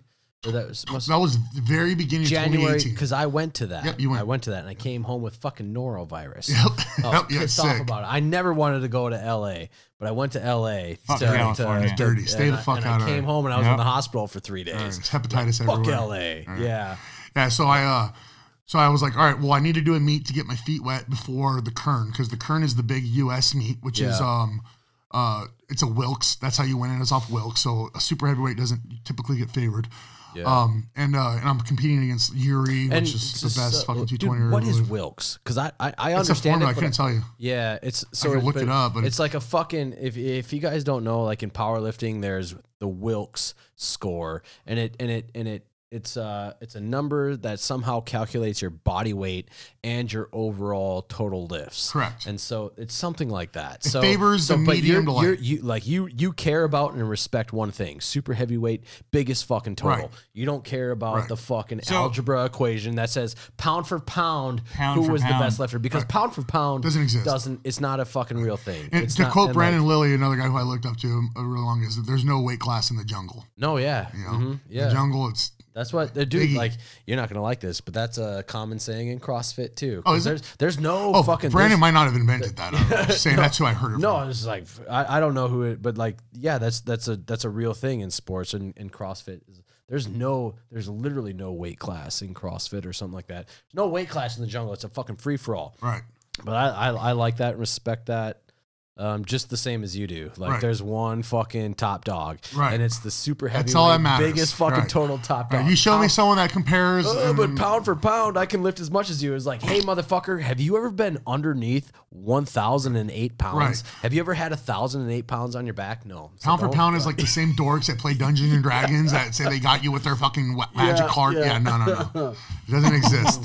Doesn't exist. I fucking used a spell. It was a fucking fire spell. Yeah, exactly. Yeah, so I wanted to get my feet wet, do the LA meet, and then get ready for Kern, which is the biggest US meet and big money, Yeah. 40 grand the for the LA winner. meet, you just kind of did casually and you won, Oh, yeah. right? Yeah, I just- that was the first meet I went and watched. I didn't know shit about powerlifting at the time, and I think so. It was January 2018. That's when I started powerlifting. That's when I started powerlifting. So I hired Brandon as my coach. And so we went to watch and support. And that was my first powerlifting meet I ever went to. And you just, as from what I can remember, you just casually won that. And I was like, oh yeah, that's my coach. yeah, I've known him for 3 days. I was pretty stoked to be up there and see you with my filthy shirt on in the crowd. I was like, I made it, Ma. Yeah. Yeah, that was dope. Yes, we did that, and then I got ready for Kern, which was the big US meet, which is a rap meet, and that's like this is 2018. This is mind you, 2018 were the best meets ever. I'm not saying that just because I compete in it, maybe I am. Yeah. But those were the two best meets. Kern 2018, Big Dogs 2018 were the best. Was fucking Big Dogs meets. 2018? It was that long? Oh, fuck, dude. Time flies, man. Big Dogs 3. Yeah. Okay, so Kern. Yeah, so we did Kern. That's when I went out there and I lost 30 grand on my last deadlift. Yeah. I guess I never even had it. So No, I had it. So I was competing against Yuri, who I was competing against the super heavyweights first, and then we worry about the score. Yeah, you the won Wilks. super heavyweight. Yeah, but you lost Wilkes. So I got second on Wilkes. Yeah. So, but like Right, second lost, is losing. lost, Yeah. right. Sorry. So Yuri. Second's not winning. Right. So Yuri's a 242er from Russia. He's a fucking freak. Yeah. Like just a freak, like a 2,300 pound total at that time. He's got more than that now. I think he was actually a high 22. I could be wrong. Anyway, so I totaled 2380 that meet. If I had hit my last deadlift, it would have been 2,400. But which was a huge deal at that time, especially. It had never really been done. There was maybe one or two other guys that had done it at that time. So Yuri luckily was in the fight before me, so we got to see what he pulled in order. Then I knew what I had to pull to win, because super heavyweight I go last, and he had a bigger pull than me, but I was the biggest out of that flight. Actually, it was me and Larry Wheels were the last two to deadlift. We closed it out. Yeah. So I needed to pull 887, and I would have beat him on the Wilkes, but unfortunately, my hands gave. So What did you? Is that what you pulled? 887. 887. Because I remember that. No, like. right. Oh, Well, Larry pulled 881. Yeah. And I saw Larry pull, and then I don't know why. I just, like, mind you, my coach wanted me to only pull 860, secure the 2,400 pound total. Don't go for the win, just go for the big total, and we'll worry about your next meet. No, So I was this seems to be your mentality for life. I go for the win. I don't play that shit. I was like, okay, so I already got second, so I won 10 grand, and I won 1,000 for winning the super heavyweight class, so 11 grand. I already win 11 grand. Yeah. If I win this last deadlift, that's another 30 grand. So if I pull the 860, I don't win 30 grand, but if I pull the 887, I win 30 grand. What am I going to do? Right, We're going for the fucking win. Yeah. So we loaded that motherfucker up. Yeah. And, dude, I couldn't believe it. You can watch the video. I ripped it. I was there. Yeah. I was there. Yeah. I was there. You fucking ripped it. And you were happy about it at the top, but So- I think you can't lose your focus with 880 in your hands for even 2 seconds, No. or not even like points. 0.2 seconds. So it surprised the shit out of me. Yeah, he fucking ripped I was ready to fight. Floor, I was like, all right, this is going to be a 30-second fight. I'm ready. I took a good breath. He just stood up, and he was just, like, yeah. And then when I walked out, it seemed like they're just like, let's check our time. Yeah. But watching the video was a very good call. It was just up, locked out, down. But I'm holding up, like, get the fuck, come on. And then he says down, and as I'm going down, it's rolling. I mean, it's coming out of my hand. And now you're on your fingers. You know, so you understand they don't use straps or anything like that in powerlifting. He's just holding 900 pounds in his or 887 in his fucking hands. Yeah. Yeah, so I'm going down with it, and you have to control it all the way down in powerlifting. So in hindsight, watching the video, I could have rode that bitch down. Like I could have gone faster. There's tricks to do. You're right. There's tricks to the trade. Yeah. I was so excited. Yeah. It blacked out. No, that's the thing. You were.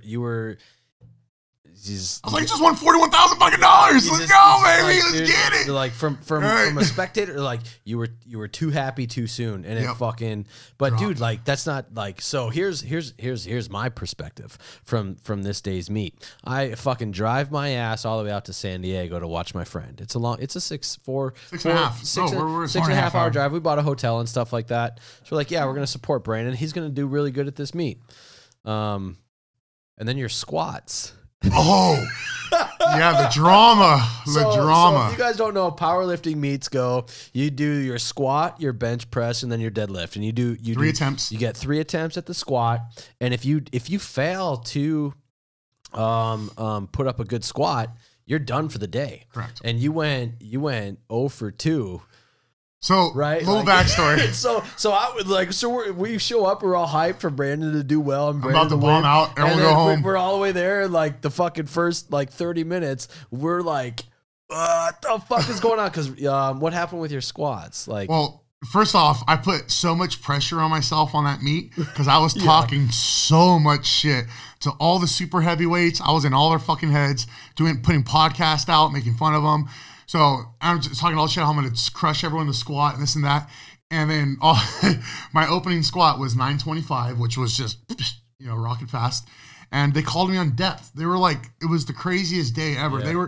I watched 15 to 20 calls that were just completely wrong. Especially the second attempt. So Brandon. Oh, no, that one stapled me. Yeah. Oh, no, the second one stapled me. Yeah, so they were saying that you did not go down far enough. Correct. Yeah. So you can retake that weight. You can never take less weight. Okay. But you can retake the weight you missed or go up. So, but if you don't complete, you're done. So I missed the 925 because on depth. And without hesitation, my next attempt was 975 because I wanted to squat 1,003 to 1,014 that day. Okay. So 975 is my second. So my coach talking to me, he's like, dude, they're being fucking crazy. He's like, you got to suck it down lower. You got to get lower. I'm like, am I not squatting legal? He's like, no, you're squatting legal. He's like, they're just being, I don't know what to tell you. He's not counting it. So, mind you, it's 975 pounds. The most I've ever had on my back prior to that was 950 in prep. So it's weight, mind you, my second attempts are PRs, my third attempts are fucking sell it. You know what I mean? Right. That's just how I train. So I pick up the 975 and I walk it out and I don't know, man. It just, I was like so in my head about the refs. So I was like, I got to touch my tiny balls on the fucking floor. And that stage was wobbly as fuck. Everyone was having problems with it.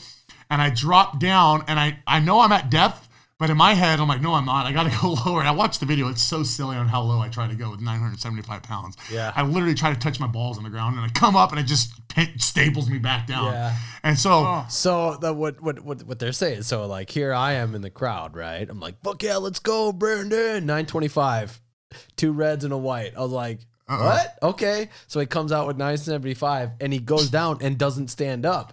And in my head, I'm like, did I fucking come out here 6 hours, spend $500 on a fucking hotel to watch this guy fucking go home after 40 minutes? Yeah. Yep. So we were hyped up as fuck so you took 975 for your third attempt. Right. Okay. So first, after we hit an attempt, right when you're done, you go to the judges' tables to tell them your next attempt. Yeah. So I hit the 975 and get stapled. You tell them what you're gonna do. Correct. Yeah. Okay. So I get stapled under it, and then they picked it off me. I looked at the judges. I'm like 1,003. Like I didn't care. Fuck it, we're going live. Yes. Interject. Yes, because I didn't give a fuck. Because the way I looked at it, I was like, I'm squatting 1,000 today. Yeah. I'm winning these super heavyweights. I don't give a fuck. So Chad comes over and he goes, "It's a long drive home." Yeah. Oh, no shit. That's what he said? Yep. That's fucking cool. He's like, it's a long drive home. Yeah. I was like, 975. Oh, let's retake that one. 975. And then you dunked it and fucking he stood right Stood up with it. I was like, should have hit 1,003. Yeah. Fuck. Yeah. But yeah, so then I hit 975. It was the biggest squat of the day. Yeah. And I smoked it, and again, great, right? I survived it. So then we went on to bench. Mind you, this is what pisses me off because this third attempt bench ruined my third attempt deadlift because I benched 589, if you remember correctly, smooth as butter, and locked it, and they gave me reds. And when they gave me two red lights, and then I'm like, what the fuck's the call? And the one judge is like, your arm went like this, and then the other judge jumps. He's like, oh, it was downward motion. He's like, oh yeah, downward motion. So it wasn't even the right. Nobody fucking knew, but they just came together. Right. Yeah. So my coach jumped all over him. I mean, there's no reason to at the time because there's nothing that you can do. And when I say jumped all over him, he just said it was bullshit. Right. So we moved on. What are you gonna do? So I got credited 573 or 567 was my bench for that meet. Mind you, if I hit that 589, I would have only needed to pull 860 to win. Yeah. So now we go into our third deadlift. I think I pulled 843 on my second, which moved well. You smoked all of them that day, even your last one. Yeah, even my last one, just couldn't hang on to the bitch. Yeah, so again, like in hindsight, I would have only needed to pull 860, which we know would have been a fucking winner, and I would have fucking won $41,000. Yeah, but you literally dropped $30,000. I know, and at first, and I remember, and at first you were kind of like, haha about it. Right. And then on your drive home, after a while, it started to set in. That's not such a funny joke anymore. He's like, oh, it's cool, I'm cool. Right. And then 3 hours later, like, fuck. If you want to laugh, go check out my Instagram. Yeah. It's still on my stories. Did you save those? Yeah, your stories, you have two things. You did the highlight? Yeah, highlight. It's on my highlight, so you get a good laugh. I don't mean to laugh. I would do the same thing, bro. Yeah. So I'm driving home. I'm just like, I was real big on my IG back then. I'm like fucking doing, the story update. I'm like, yeah, so it's all right. I mean, it didn't go as planned. And then the next video was like, man, fuck that, dude. Yeah. Fuck everyone. Yeah. And then the next video, I'm like, no, I'm cool. I'm cool. I'm cool. It's okay. I think you and I are very similar as far as our competitive drive, and so like I knew because I was just a spectator. Bro, I wanted to cry, dude. Bro. But you were like, haha, it's all good about it. And that was the shell. And I was just telling Stacy, I was like, no, it's not. It is not all good. No, I was not okay. But you learn and you get better. Right. You learn and you get better, and you got way fucking better. And so like later on, we're in 2018 still. You're ready for big dogs. Yeah, and big dogs is, for the people that don't know, big dogs. It's only meat that matters. It's kind of what it sounds like, right? It's fucking big dogs. Big dogs. This is it's held in Australia. There's only 10 invites. Okay. They'll invite the top 10 super heavyweights in the world. Yeah. And then whichever ones can come, because mind you, not everyone can go to Australia. Sure, yeah. Whichever ones can come, go. And then they fill in the rest of the spots kind of with the locals. Well-deserving guys, but probably not ready for big dogs. Sure. You know what I mean? But definitely. But the champion will definitely be at big dogs. Like the fucking. So best. This is in the world. These are the best. This is powerlifting, and this is weight class. The strict standard. And it's just whoever fucking lifts the most wins. Right. No Wilks, no bullshit. There's just no biggest lift. Pound for pound. You can't tie. Yeah. Yep. There's no dual winners. It's like the Red Bull Rampage, which is dogs, downhill, but for if you like heavy. downhill mountain biking, there you go. Or it's the Super Bowl of powerlifting. Yeah. Right? It's the only fucking one that matters. And, in my eyes. And so we knew obviously. Okay, so I didn't even talk about my body weight. With Kern, we kept me low. I was 323 pounds for Kern. And pretty low. That's pretty low. It's like I was, when I was competing at 360. So I'm only kind of force feeding myself. Yeah. And I did that on purpose because, well, for one, I didn't want to be huge for that meet, and for two, because I was competing for the Wilks, so I needed my body weight lower. Oh, so in Wilks, every pound matters. Every pound matters. So like fucking, if you're a super heavyweight, you're just fucked.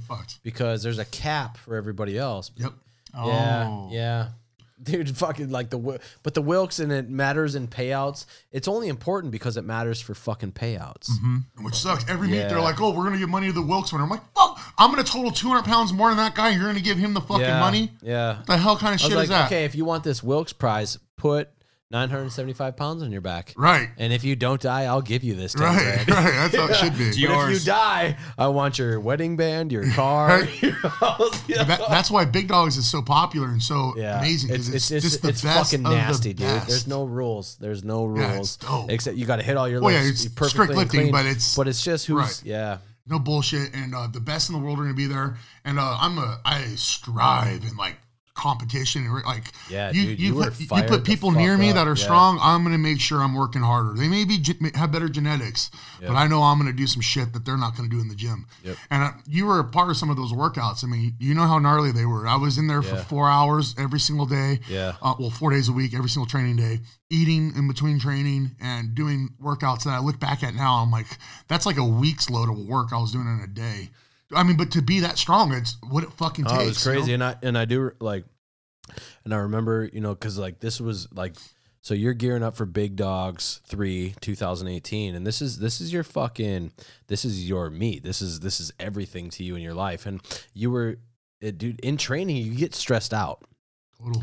And like, but Jenny was there for you, and some like I saw you kind of like unleash on Jenny a couple times, but only because you're stressed and things like that. But the coolest fucking thing, man, she understood that. Right. You know? Right. She did. And you guys were a fucking great ass team. A little funny story about me unraveling on Jenny in a stupid fucking way that she didn't deserve it at all was. I don't remember what prep it was, but you know, juice to the fucking gills, irritated. Yeah. You're just not happy because you're hurt. No right? patience. Yeah. You're not sleeping. Your eyes are dark. Yeah, it's miserable. Anyway, so I benched 605 in the slingshot, like stupid fast, right? And mind you, my wife spots me for every lift, no matter what. So she spotted me for 600 pounds over my chest, and I just crush it in the racket, and then I'm all like, you know, fucking jazzed up, and Jenny's like, babe, you could have doubled that. I'm like, double it, Jenny, double it, 1,210 pounds. All right, load it up. I'm like, load it up then. I'll do 1,200 pounds, I guess. And then she's like, I meant for 2 reps. No, like you could have done another one. The stress. Sorry, baby, it was the trend. but the stress, like, so you're chasing down big, like the point, like the stress of wanting to be a fucking champion, the stress it puts on a relationship. It's fucking real, man. Because they're like. Because it's a selfish thing, dude. It's selfish and your partner is just like, hey, you're being selfish, and in your head you're like, I know, I'm winning, but I want to be a fucking champion. Right. I have a fucking champion's heart. I don't know. I was born like this. Nope. I don't know how to fucking mediocre. I don't know how to want to be happy with second place. I don't know how to want that. That's losing to me. Totally. It's like if this guy can do everything right, so can I. Right. Okay, so I can do everything fucking perfect, and they're like, it's a selfish sport. And like, I know, but somebody has to be the fucking champion. Well, and why not me? Right. And luckily, I had a supporting wife. Yeah, and definitely eased everything that comes in it. And your Big Dogs prep went pretty good, I think. Yeah, right? When training went well, like okay, so I tore my patella tendon training for Kern. Okay, so the meet that squat 975. Yeah. Right. So after Kern, I took a little time off to let my knee heal up. And then, 7 or 8 weeks, no training or anything. And then had an MRI done, and my patella tendon was partially torn. My meniscus is torn. Both knees have been gone for a while. And basically, my doctor was like, he's like, I know what you're going to do. Yeah. But you shouldn't. Yeah. So he's like, honestly, you should rest. He's like, you should let that knee heal. I was like, yeah, well, I'm going to Australia in like 4 months. So that, that ain't going to fucking happen. He's like, all right, well, so I was taking BCP 157 and TB 500 religiously, which is a peptide. And what does that do? It repairs tendons and ligaments and things like that. It's a peptide injection. Okay. So I'm running that, directly injecting into my fucking knee, and it works. I'll tell you that. God damn. Yeah, it works. Yeah. So I just got to oil mine sometimes, like you wouldn't know. You wouldn't know about knee pain. When I get a little squeak, I just oil her up. I put WD-40. I put WD-40 in mine. What did you say you put in yours? Yeah, exactly. Yeah, a little different. BP 500. I got WD-40. Yeah. Yeah. So we knew that I probably shouldn't have done that prep for Australia.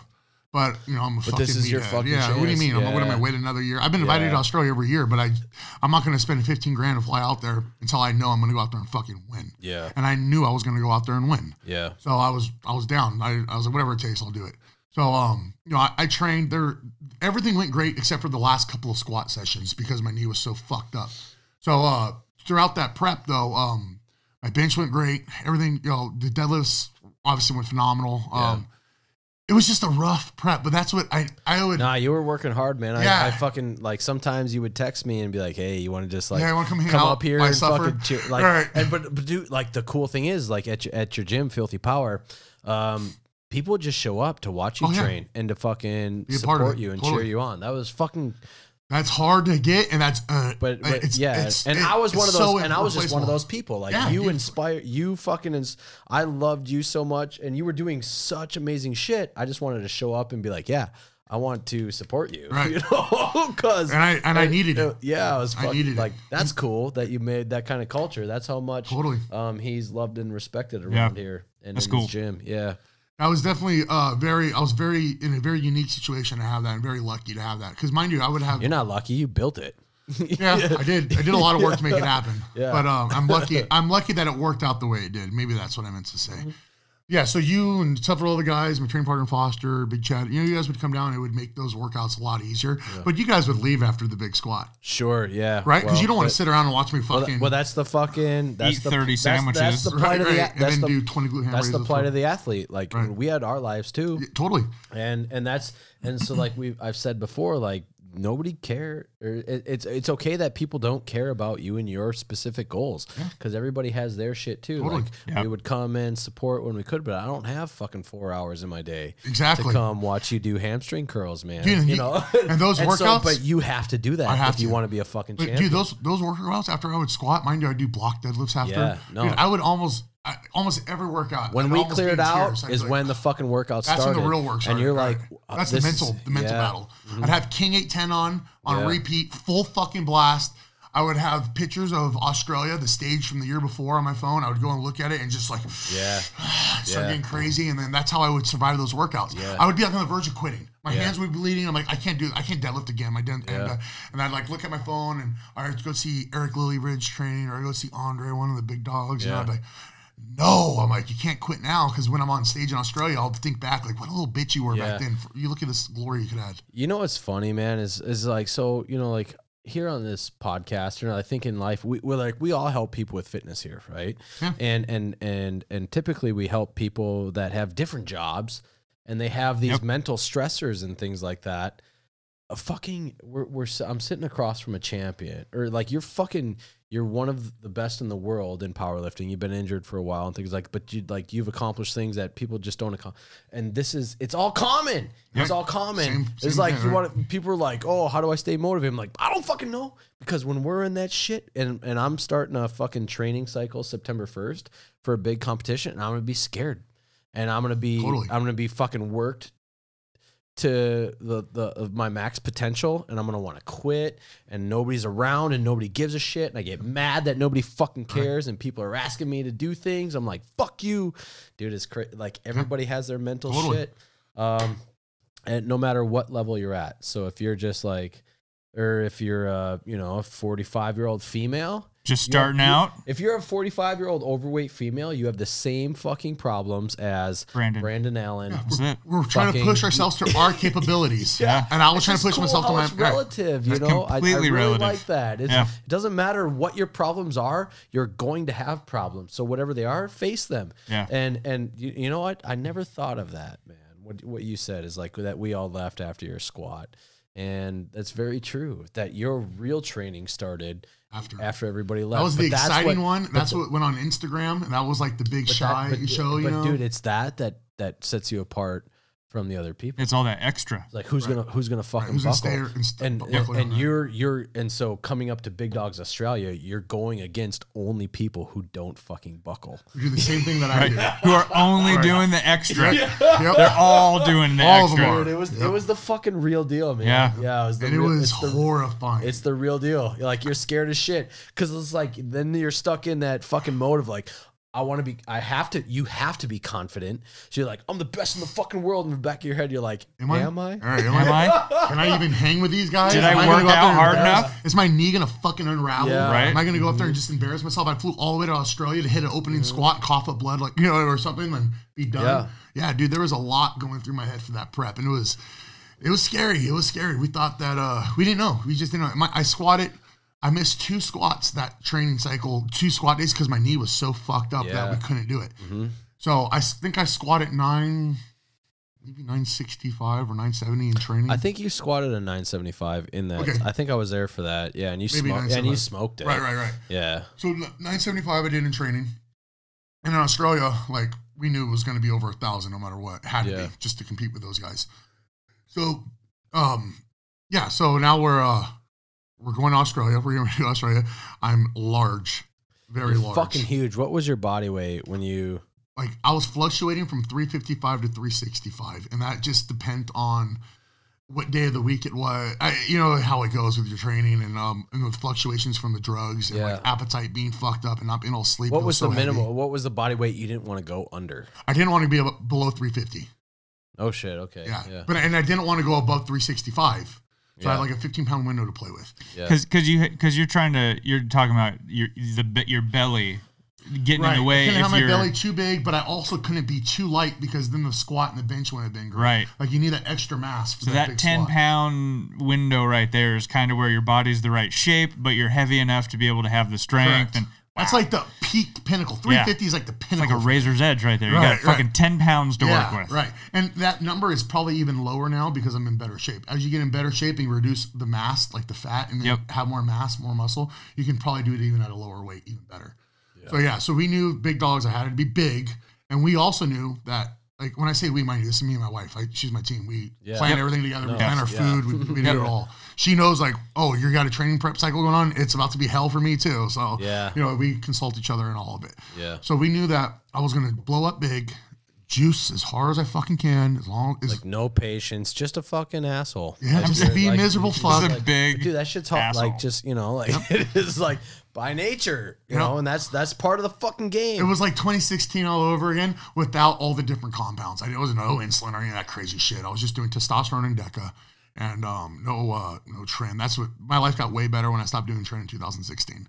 It was just testosterone and DECA, which steak and potatoes is steroids. It's kind of like what everyone's first cycle is, what everyone kind of starts with.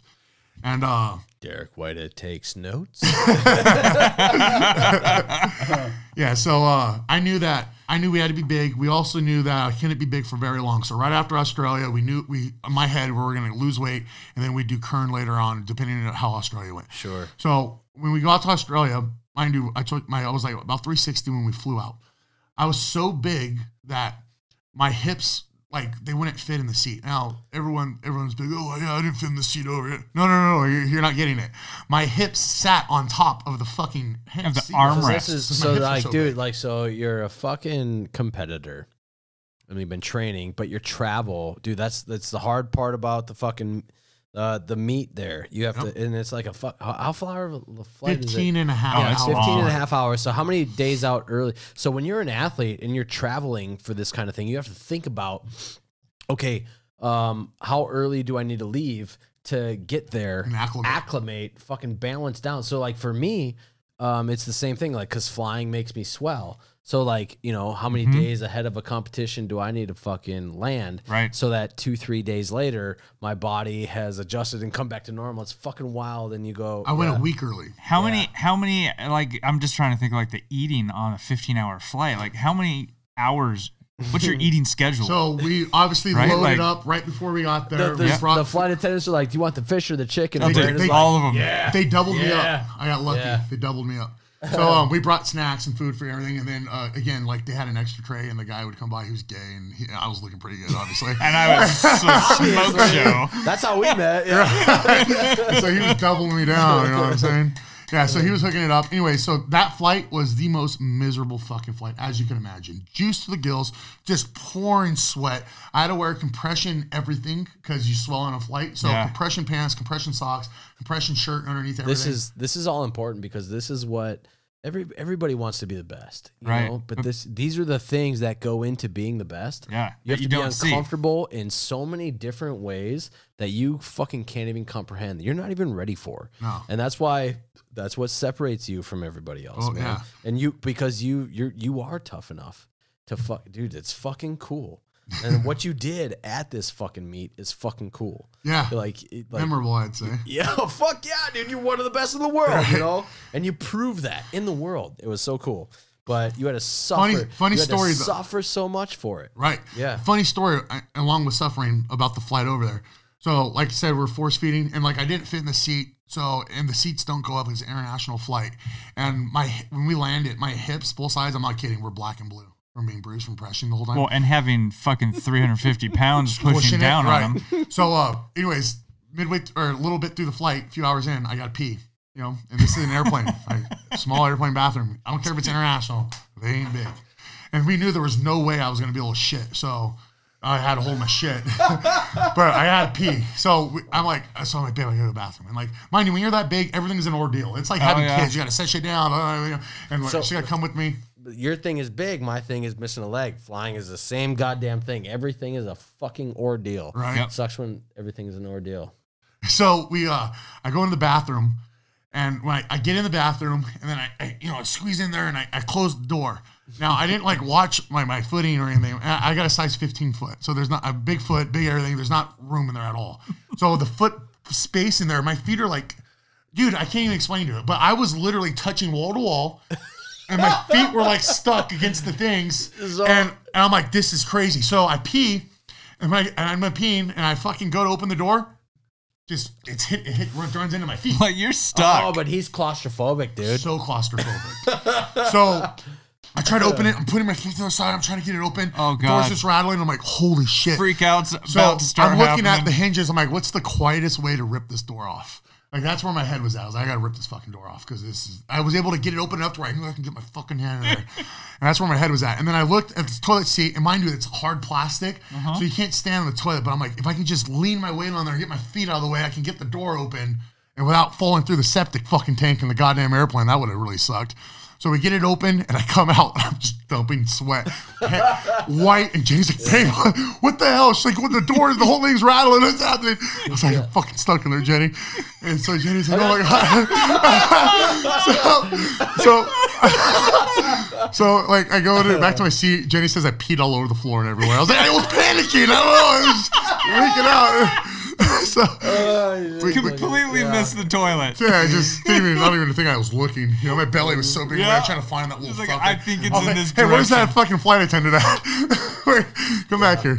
Yeah, so, go back to my seat, and then Jenny comes out. She's like, you fucking peed all over the floor. Repeat it. I was like, oh, sorry. So, that happened. And then, any time I went pee after that, I just kept the door open. I was like, I'm on the close. airplane? Yep. Oh, no shit. Yeah. Because I peed 2 or 3 more times. And I was just like, hey, being here, but I'm not closing that fucking door. Yeah. Yeah, so that sucked. Then we get to Australia. So humid. And I'm at the carrier, my bag. We're there for 2 weeks. So we got a ton of luggage. And I carried 2 bags. Bro, we're going through TSA, through checkpoints, everything. And like, the fucking dog, the service dog that goes on checking bags. I kid you not, my wife will even vouch for me. That dog avoided the fuck out of me. No shit. Oh, dude, he was like this big stinky bastard. But for and I'm actually gonna ditch you guys and take a pee break. But you had to find when you travel to Australia, you got to find gear. Yeah. So you can't. Well, you go pee real quick. Let me see, make sure there's nothing going on. We're taking a pee break. Hey guys, wanted to take a minute and let you know that today's episode of Savage Saturdays here on the Drinkin Bros podcast is sponsored by Raycon. Everyone needs a great pair of wireless earbuds, but before you go dropping hundreds of dollars on a pair, you need to check out the wireless earbuds from Raycon. Now, a lot of you who have been tuning into the main Drinkin Bros podcast have already heard about Raycon earbuds, and you already know they start about half the price of any other premium wireless earbuds on the market, and that they sound just as amazing as other top audio brands you know. If this is your first time hearing about Raycon, their newest model, the Everyday E25 earbuds are their best ones yet, with 6 hours of playtime, seamless Bluetooth pairing, more bass, and a more compact design that gives you a nice noise-isolating fit. When I say compact, I mean compact. I started using the Raycon E25 earbuds a few months ago, and I was skeptical. I have really odd-shaped ears. Earbuds have always been very hit or miss with me as to whether or not they would stay in. I absolutely hate having to adjust earbuds during a workout. I've made my situation worse by adding inch gauges to my already odd-shaped ears in a feeble attempt to look cool. The E25s worked flawlessly. I've used them while pumping out calories on a ski erg during burpees, and I took them for a test. 20 unbroken bar muscle-ups. That's a lot of whipping around, and I had no issues with the earbuds falling out of place. Unlike some other wireless option, Raycon earbuds are both stylish and discreet, with no dangling wires or stems. Now's the time to get the latest and greatest from Raycon. Get 15% off your order at buyraycon.com/Saturdays. That's buyraycon.com/Saturdays. Thank you. Now back to the show. All right, we're back from our pee break, and we are you survived your flight. Survived the flight. And you get in town in Australia. Where was the meet at exactly? I've never been to Australia. I want to fucking go. But you weren't there on vacation. I don't think you want to go. You weren't there on vacation. I don't think you want to go there on vacation. You were there for work. I don't know. Maybe the summer. I'll drink. Like vacation for me is anywhere where I can drink and I have no responsibilities. I can fucking vacay. Right, but you can do Australia in Hawaii for a 6-hour flight. Yeah. Well, we went to Hawaii. Like so Stacy's big thing is she wants to go to a new country every year, things like that. It's been sort of on hold with the twins. She went to Brazil this year, which was cool. I'm definitely not down for country hopping.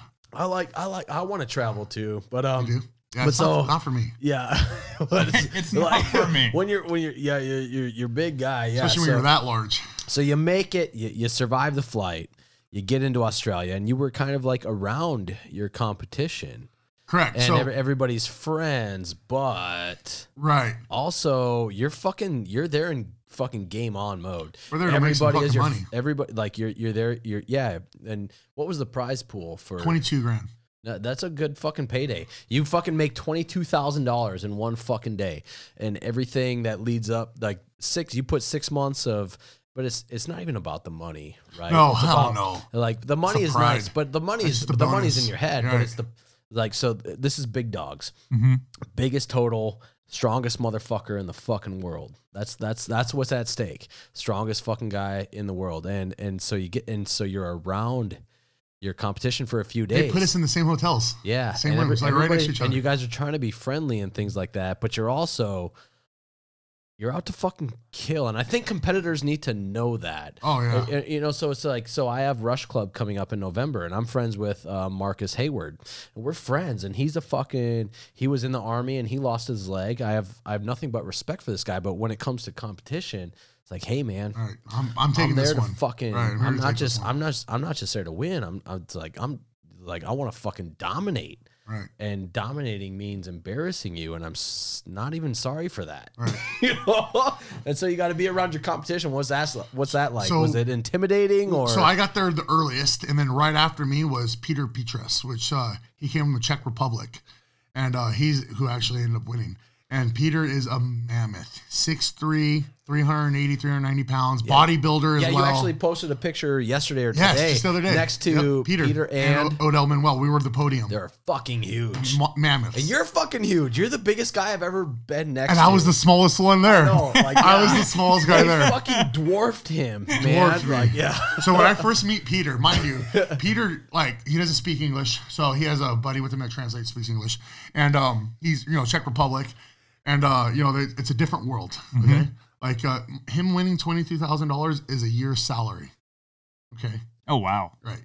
So it's even a bigger deal for him, his fiance and everything that are out there. And then here in America, it's like, that'll get me through 2 months. Right, got a couple dirt bikes. For a few weeks. All right. No, and then I also know how all of us big guys are. Like, unless they go out drinking, you don't get challenged. You know what I mean? When you're a big guy like that, because they're never in a situation to get challenged. And why the hell is someone going to pick that mammoth challenge? Yeah. So, when I see Peter's a very intimidating fucking dude too. And I'm like, I know this guy hasn't been fucked with in a very long time, 20 years at least.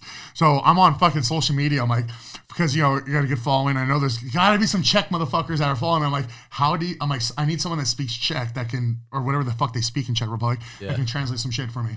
So some guy who was going to Australia to support, just as a fan of Peter, was like, "What's up?" So he taught you fucking. Yeah. So I was like, "How do you say I'm the daddy in Czech Republic?" Because I was like, "That's got to be something he's never been fucking told, especially by another man." You know what I mean? So he teaches me how to say it. So I'm like FaceTiming him, rehearsing how to say it, right? Because I want to say it proper and I want to shock this motherfucker. Right. So we're getting ready. So we're in this little hotel room, hotel room together. Like, well, not the same room, but same hotel room. And then we're getting picked up by the gym owner, who's going to come pick us up and take us to the gym just to do a meet and greet with the locals because we're there early. Sure. And So he comes pick us up, and Peter, without hesitation, goes to get in the front seat. I was like, oh, hell no. So as we're both walking, mind you, he's way bigger than me too and everything. You both so as reach we're for the both walking, door? he goes to the front door, and I knew he was going to, so I brought the heat, aggressively. I went, "Tia stupa," whatever the fuck the word, I don't even remember how to say. But Chupa mea Right. culo. Chupa mi culo. So I tell him I'm the daddy. And Chuck Rowe, he's like, oh. He looks at his trailer, he's like, oh. It was the biggest shock ever. I was like, yes. So he gets in the back behind me, and I'm looking at him in the rear view. He's like, and I was like, I know he's never been told that before. So then he realized what kind of guy I am. You know what I mean? I'm just a bullshitter. So then we had fun with each other in the rest of the trip. And and then as all the other guys started coming in, we all kind of broed up at the gym to do the meet and greets and see each other hotels. But I don't want to go eat with you.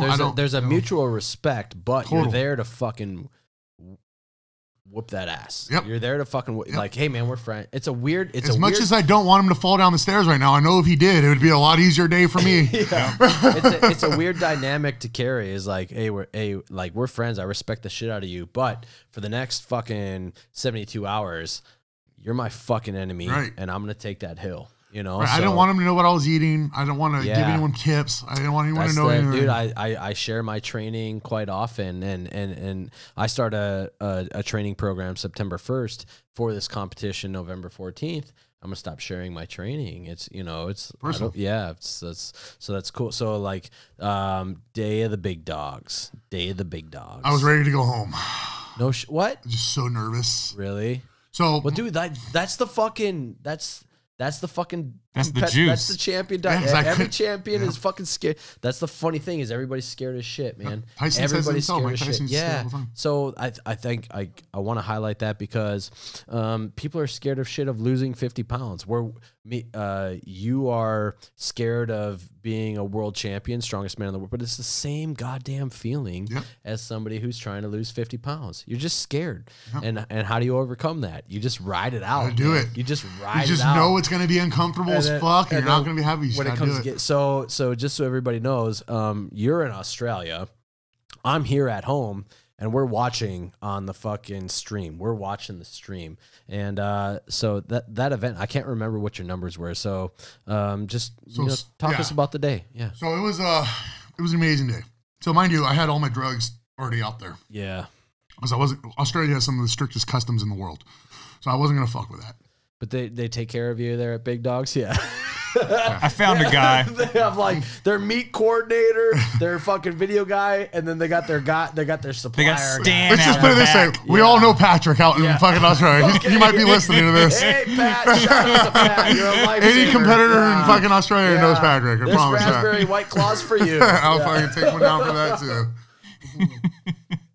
So yeah. Thanks, Pat. Yeah. So gear was waiting for me. Weed was waiting for me. Yeah. Some ecstasy was waiting for me for after. No I wanted to party. We're going to Australia. Yeah. Yeah. So the whole the week that we're there, I'm just locking myself in the bathroom throughout the day, smoking weed. I don't talk to people when I'm about to compete. I'm very it's a couple texts, and then I'm introvert. When it's game time, man, it's fucking Jenny game time. knows. It's a weird Jenny just thing. knocks.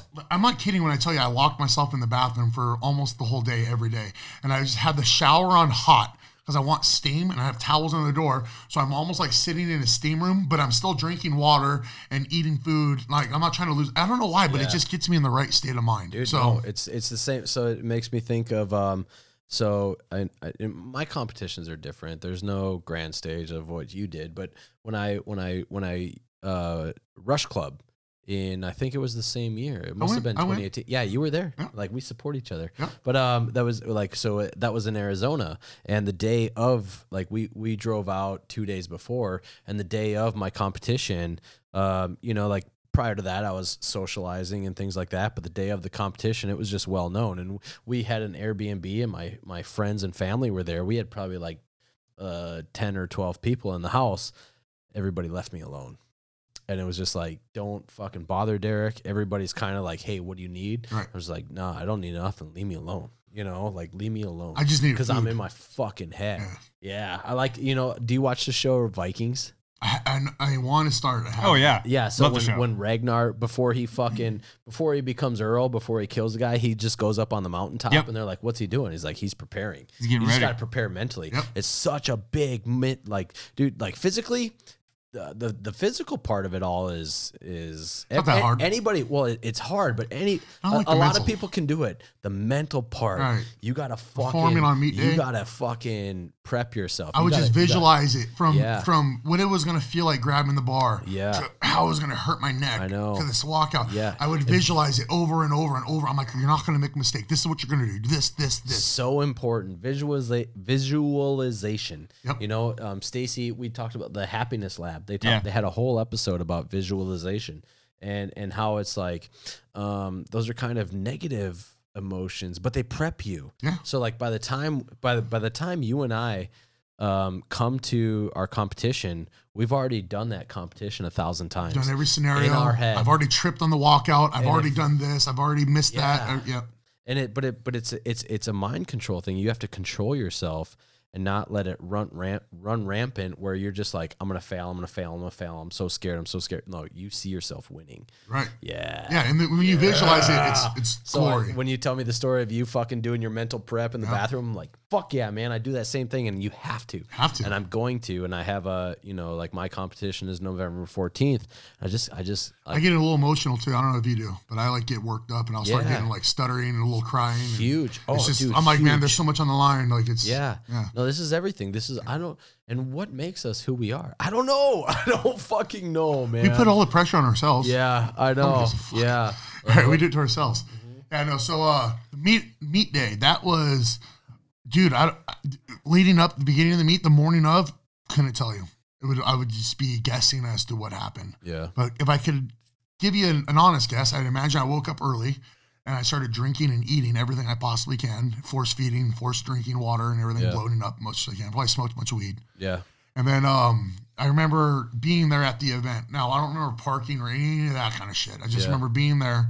And then we're in the back and like, mind you, like Eric Lillybridge is someone I've always looked up to and we've always been real close to one another. He's always been stronger. American. He's from Australia now. Well, he lives in Australia now, but he's from Chicago. Shit. Okay, yeah. So me and Sean Doyle were the only Americans there. Okay. Well, Eric's technically an American, but he's been living in Australia for 9 months at the time. He still lives there for several years now. Okay. So you're saying mate and everything. Yeah. So full Aussie. Hey mate, right. chuck us a jug of water.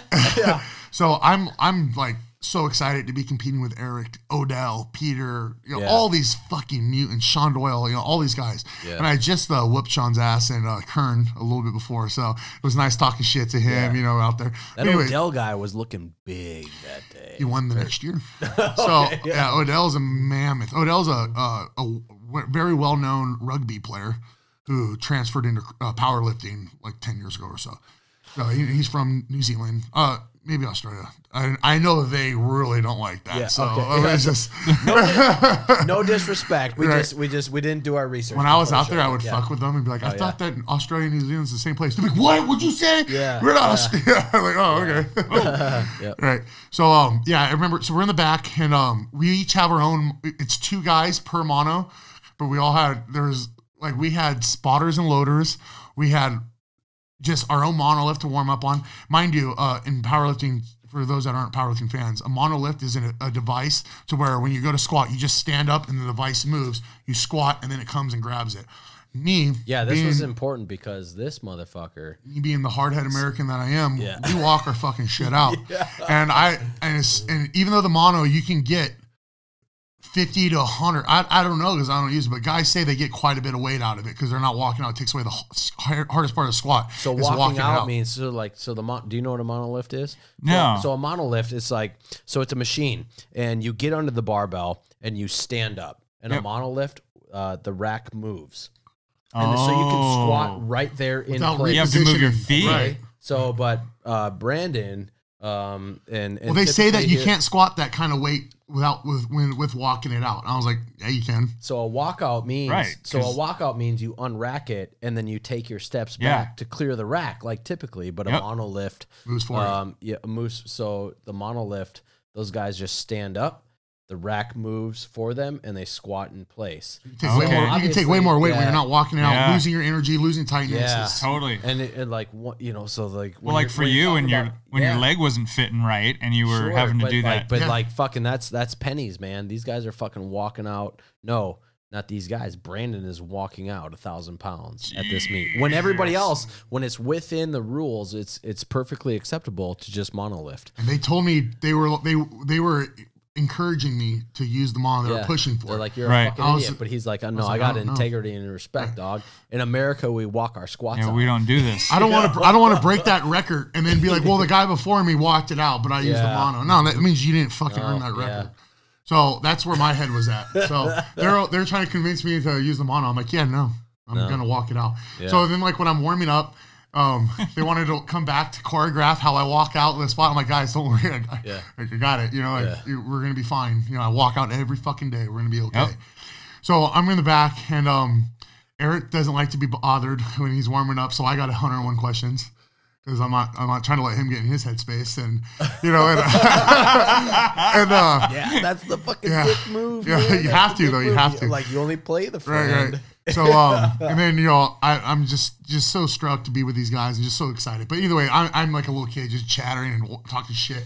These guys are wrapping their knees with, you know, they're wrap squatters, so they do. But I'm a raw squatter. I'm not a wrap squatter. I just am a raw squatter that happened to do a wrap meet because that's where the big money was, and I wanted to be a part of the big stage. So, you know, I'm squatting 800 pounds in the back, still in sleeves, walking out. These guys are wrapping their knees at 500 pounds and shit like that. So, oh, no shit. So that they wrap for the fucking warm-ups, too, and things like that. And the wraps, dude, the wraps, they're not just protective. They're...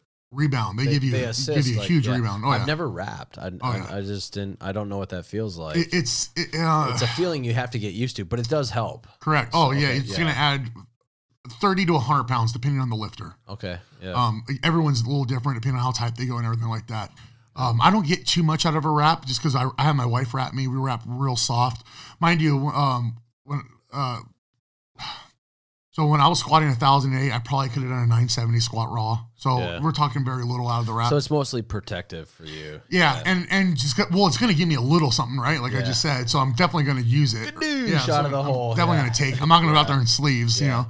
So so we're getting ready for the squad, and it's so surreal, dude. They don't fuck around in Australia. The meets, you're a celebrity. They take care of you. It's like how it should be, and you know everyone's catering to you, and it's just awesome. There's a little drama in the back with Peter taking too long, and then Eric getting pissed, and me and Odell were like, let these guys get mad at each other because we're all neck and neck. Let them eat each other. Right. So and then Peter dumped his first squat. And then I was obviously strength-wise most concerned with Peter. So when that happened, I was like, I got this. Hello. And then Peter comes back and hits his next squat, no problem. So nothing. But I remember that. Yeah. And I still didn't even have it. But still.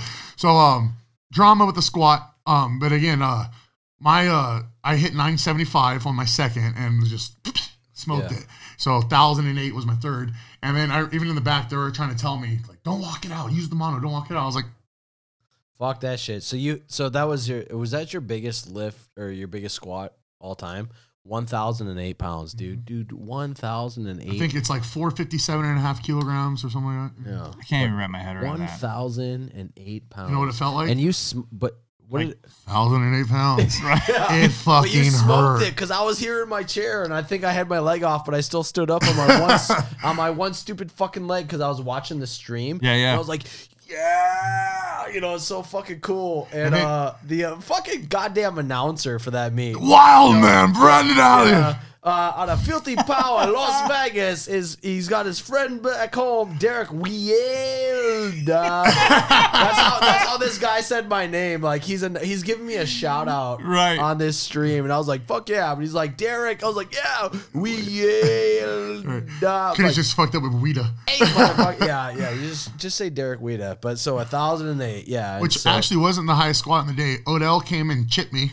And took the next step above me. Odell's a very smart lifter. Yeah. And he knew he can out deadlift me. But he knew that squat we're gonna be neck and neck, and bench we would have been neck and neck. So he knew he had to get a little more of me in the squat, which would have made me force a bigger deadlift. Really? So he went like the jump above me, and he got it, which I definitely had the strength for that, but he went last, so he got me. I was like, motherfucker. How big of a jump is it between like 2.5 kilograms? Dude, the level you have to be at, like strength wise, to play mind games with out, other right. lifters. Right? Oh my gosh. Right. When you guys are playing chess at a fucking level we can't even comprehend. Right. Yeah. So Yeah, a lot of crazy shit happening with the numbers, but it's awesome. It's so much fun. I'm thinking about it, I get excited. Yeah, so Adele chipped me on the squat. I was like, oh, that little motherfucker. So now, like, bench, I know we're going to be neck and neck, and it'll come down to deadlift, and we'll be okay. And still, I'm still looking at Peter. I'm still looking at Eric. I'm still looking at Sean Doyle. Trust me, these guys are not out of it. You know what I mean? Everyone's still in it, you know?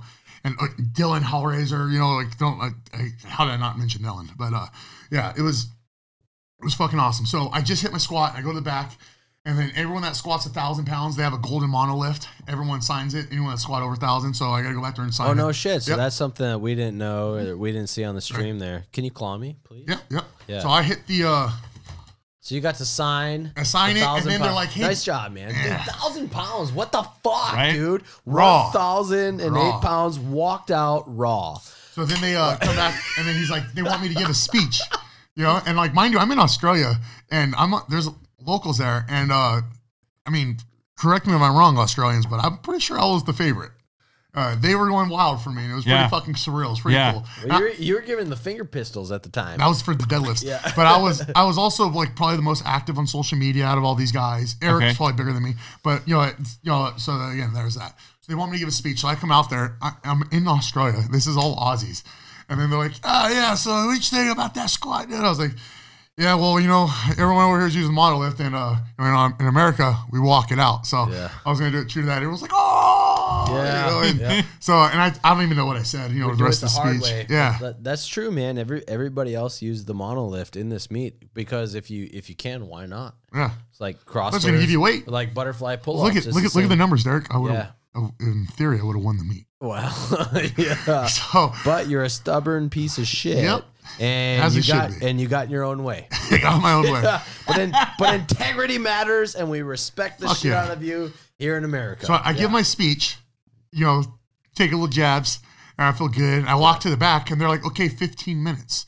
So we're, you know, in a traditional meet, there's other flights, and there's other people I got to go. Yeah. There's a lot of time. You got to eat and everything like that. It's only us. Yeah. And everyone's watching online. Yeah. So this isn't structured well for a super heavyweight event. A super heavyweight event should take 8 hours. Yeah. So this took 3.5. So to explain that, it's, you know, at a regular meet, or when you lift this kind of weight, you fucking crash your CNS, your central nervous system. And so it's not just a muscular thing. It's not just a mental thing. Your central nervous system is fucking tanked, firing, literally. you know? And so you have time to, in a regular meet, you have fucking, like Brandon said, other flights. You have 45 minutes to an hour, and sometimes that feels like a fucking burden. But you have time to eat, you have time to drink, and you have to repair and fucking. But you were just like bang, bang, bang. So put it fucking out. So I hit the squat. Then I sign the mono. Then I give the speech, while everyone else is chilling. Yeah. But I'm moving around, which, again, what the fuck does that mean? But again, I'm moving around. Right. And then I come back like 15 minutes. It means a lot. Yeah. So I think they say 15 minutes as in we have 15 minutes to start warming up to bench press. No. It was 15 minutes before the bench press flight starts. Oh. So I'm not prepared for this kind of speed. Neither is Sean Doyle. I don't think any of us were. Yeah. So me and Sean are like, holy shit, 15 minutes. So we hop on the bench and we're just going red, which is, we're talking about kilos. So we're talking about 110 pound jumps all the way till, mind you, we're opening up with over 500 pounds. So you got to hit them. And my elbows from squatting, low bar squatting, were so fucked and so wrecked. Just the one plate, I was like, oh my God. I was like, I need an hour to let this ibuprofen kick in. Yeah. But no, we didn't get an hour. So we warm up, and you can't underplay the fucking pain that low bar squatting puts your elbows in. Undescribable until you've been through it. It's the worst, man. It is the worst. It's like there's screws in them just twisted. Because, you know, and you can show up, so like if you're in prep, if you're in training or something like that, you can show up with the most positive mindset.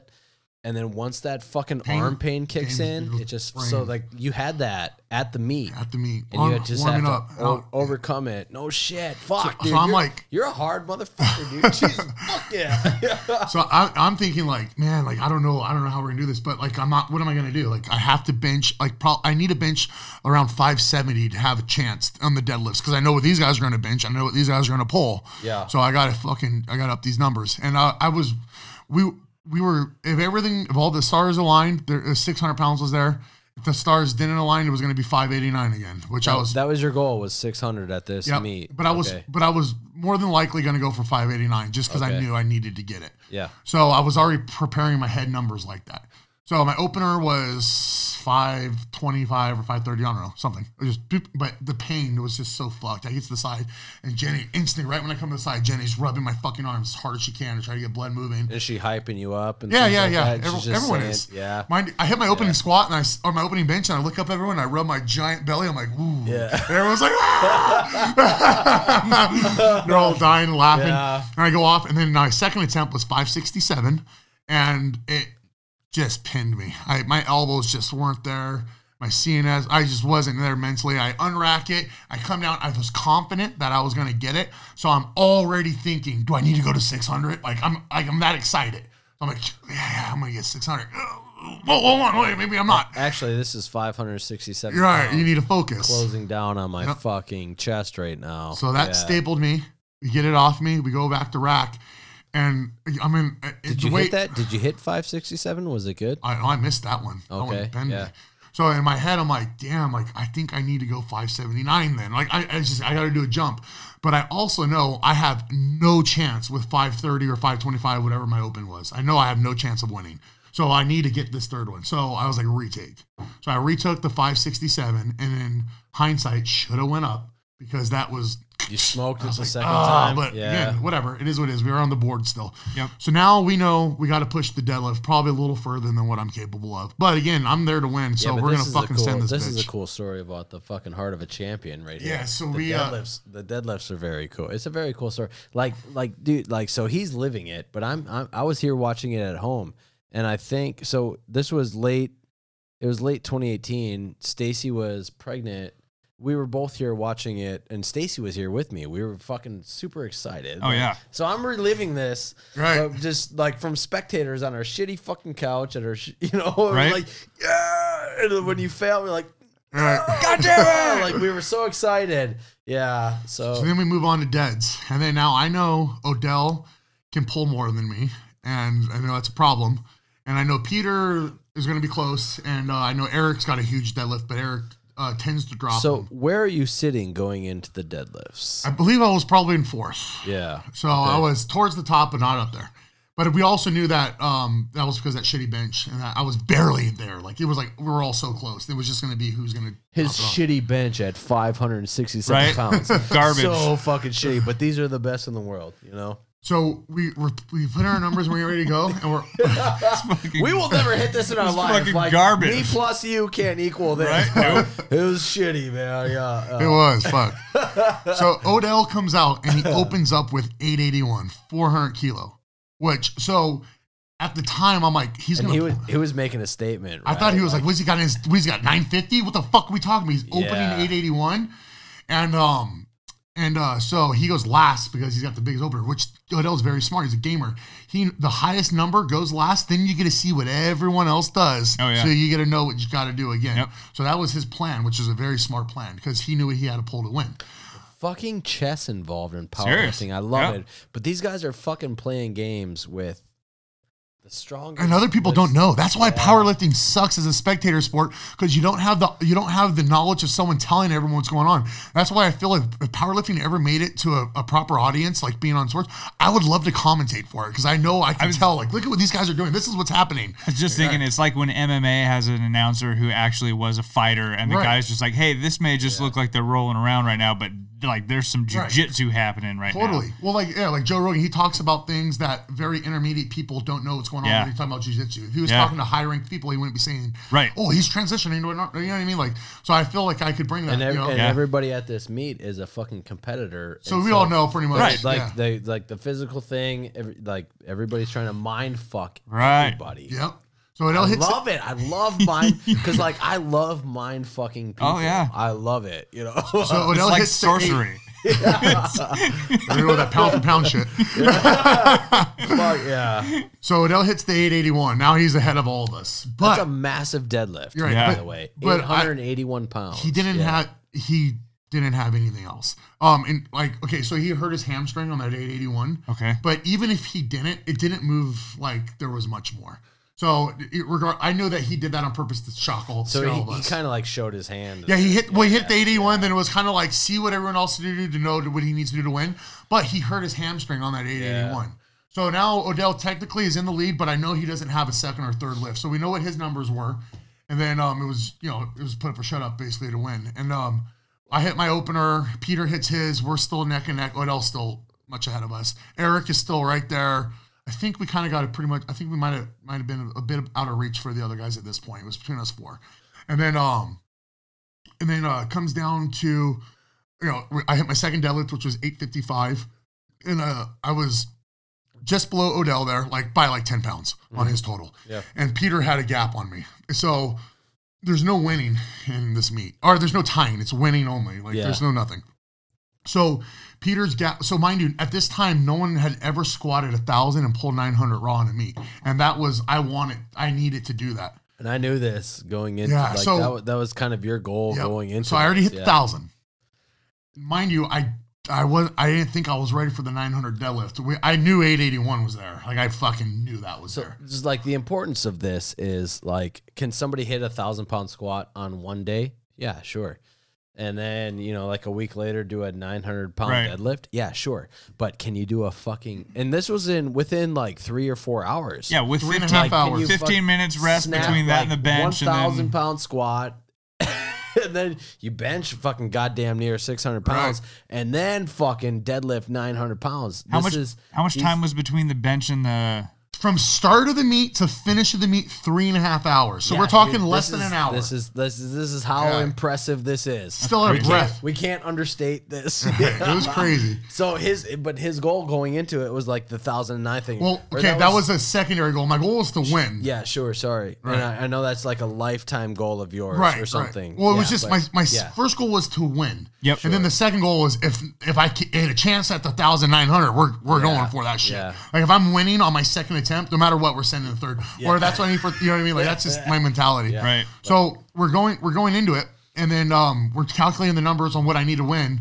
And then it's like 887 or 891 or something like that is the kilo conversion that we thought that I needed to win. So we're like, all right, 891, whatever it is. And then the meet director comes over, he's like, that's going to put you at a tie with Peter. I'm like, yeah, well, I'm 30 pounds lighter than Peter, so then that would mean I'd win. He's like, no. He's like, this is the jungle. Like, winner, you got to win to win. He's like, if you guys tie, you guys are going to split the money. You're going to split the title. I'm like, fuck that. We're not tying. So I was like, all right, what do I need to win? And then then it was 898. So I was like, all right, 898. But then I'm like, wait, that's not 900.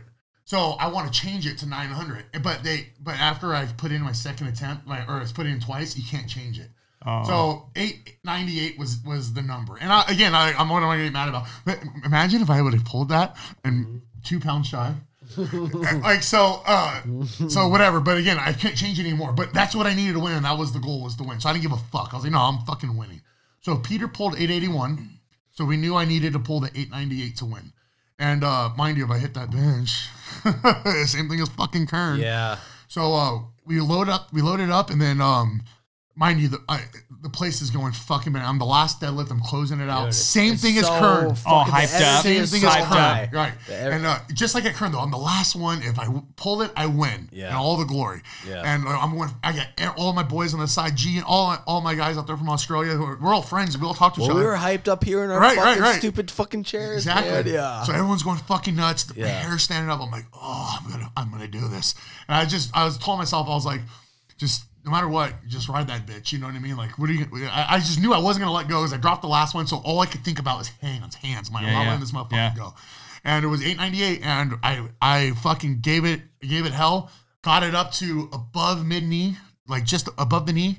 And it was like, most people can walk out from there. Me, I don't. That's a sticking point for me. Well, so many people that watch are like, why didn't you get it? Like, you got, I'm like, no, that's a sticking point. That's fucking goddamn 898 pounds. Right, that's why I didn't get it. Yeah. But I didn't drop that bitch. I held on to it, and I started to see stars. You see the shake, and I dropped it. I was like, ugh. So it, you see stars. I think you could have comfortably taken second place. I could have comfortably taken second. He went for first. He fucking went for the win. So if I pulled 881, I would have beat Odell by like 10 pounds, and I would have lost to Peter by like 10 or 15 pounds. And which would have been a safe And you number. ended up taking second, right? I took third because I went for the win. Oh yeah, so he fucking went for the fucking. Well, I wasn't gonna go. I wasn't gonna try to chip Odell, who's hurt. Yeah, because that's bitch. Well, and but I wasn't going for the win. Yeah, I was going for the win either way. I was so like, he could have comfortably taken third or second, 115 grand or something. He went for the win, and it was very ambitious. Yeah, but that's a fucking winner's mentality, man. I remember we're on the side, and I'm talking to Chad, my coach, and then Chad's doing the math and telling me what I need to win and everything, and I'm just like, and Chad's like, "Fuck, man, you got to pull 898," and I was like, "I got it." And he's like, "Go get it." And I thought I had it. I thought I had it. Like, yeah, sometimes it doesn't hit. That's how it fucking goes, man. Yeah. And I missed, and it's weird. I wasn't even upset. Like, I just kind of knew. I knew that I gave it everything. I was upset about the bench because I knew if I gave myself a better opportunity, I would have had a more realistic deadlift, just like at fucking Kern. Yep. But again, it's just it wasn't where it was. But the cool thing about that meet, man, like when it was over, we were separated from the audience, right? And they went on a different way and all this shit. And like, dude, we're in Australia. I'm never gonna do this again, probably. And these people spent this money to come here to see me. Like, the least I could do is interact with them. You know what I mean? Right. So after the meet, like, and everyone's clearing out, I was like, man, I want to go meet all these fucking people. So I got through the sideway in the lobby, and then like a couple people see like, oh shit, it's Brandon. And then like, it was so dope, bro. They like all came over. I'm here to see you right now. Right. Yeah. They all came over. I spent an hour, talking with everyone, shaking hands, giving every piece of gear I had, I gave away. Yeah. Like, here, that's yours. This is yours. Anything I can give them, I gave them. Brandon's a good person. Yeah. That's why we love him. Thanks. I got to take a piss. Again? Yeah. I have a very small bladder. It's very tiny. Okay, so we're back. I took a pee. Shit, I ruined my fucking book placement. So we're at Big Dogs, and you're going for this 898, and you're pulling, but did we already say that? Yeah, I missed, and then the event was over, and then I went out to meet the audience. Yeah, that's what, you're Brandon Allen, man of the people. Man of the people. Man of the fucking people. That's why I love you, dude. Nice. Like, you're such a nice guy. But, yeah, so we go out there. I literally give away everything but my singlet because I had no other way to get. I wasn't gonna go home in my underwear. Yeah. I'm sure someone probably would have been down for that. Yeah. But yeah, so we did that. We had blast, and then we stayed in Australia for a week after because me and my wife were celebrating our honeymoon, which was 2.5 years delayed. But we just planned it so poorly because I was so big. And I just got done doing a meet. Yeah, not like you're fucking crashed. You're crashed, we couldn't walk. We couldn't do anything. Yeah. We went to I wanted to see like the wildlife out there, like the natural wildlife.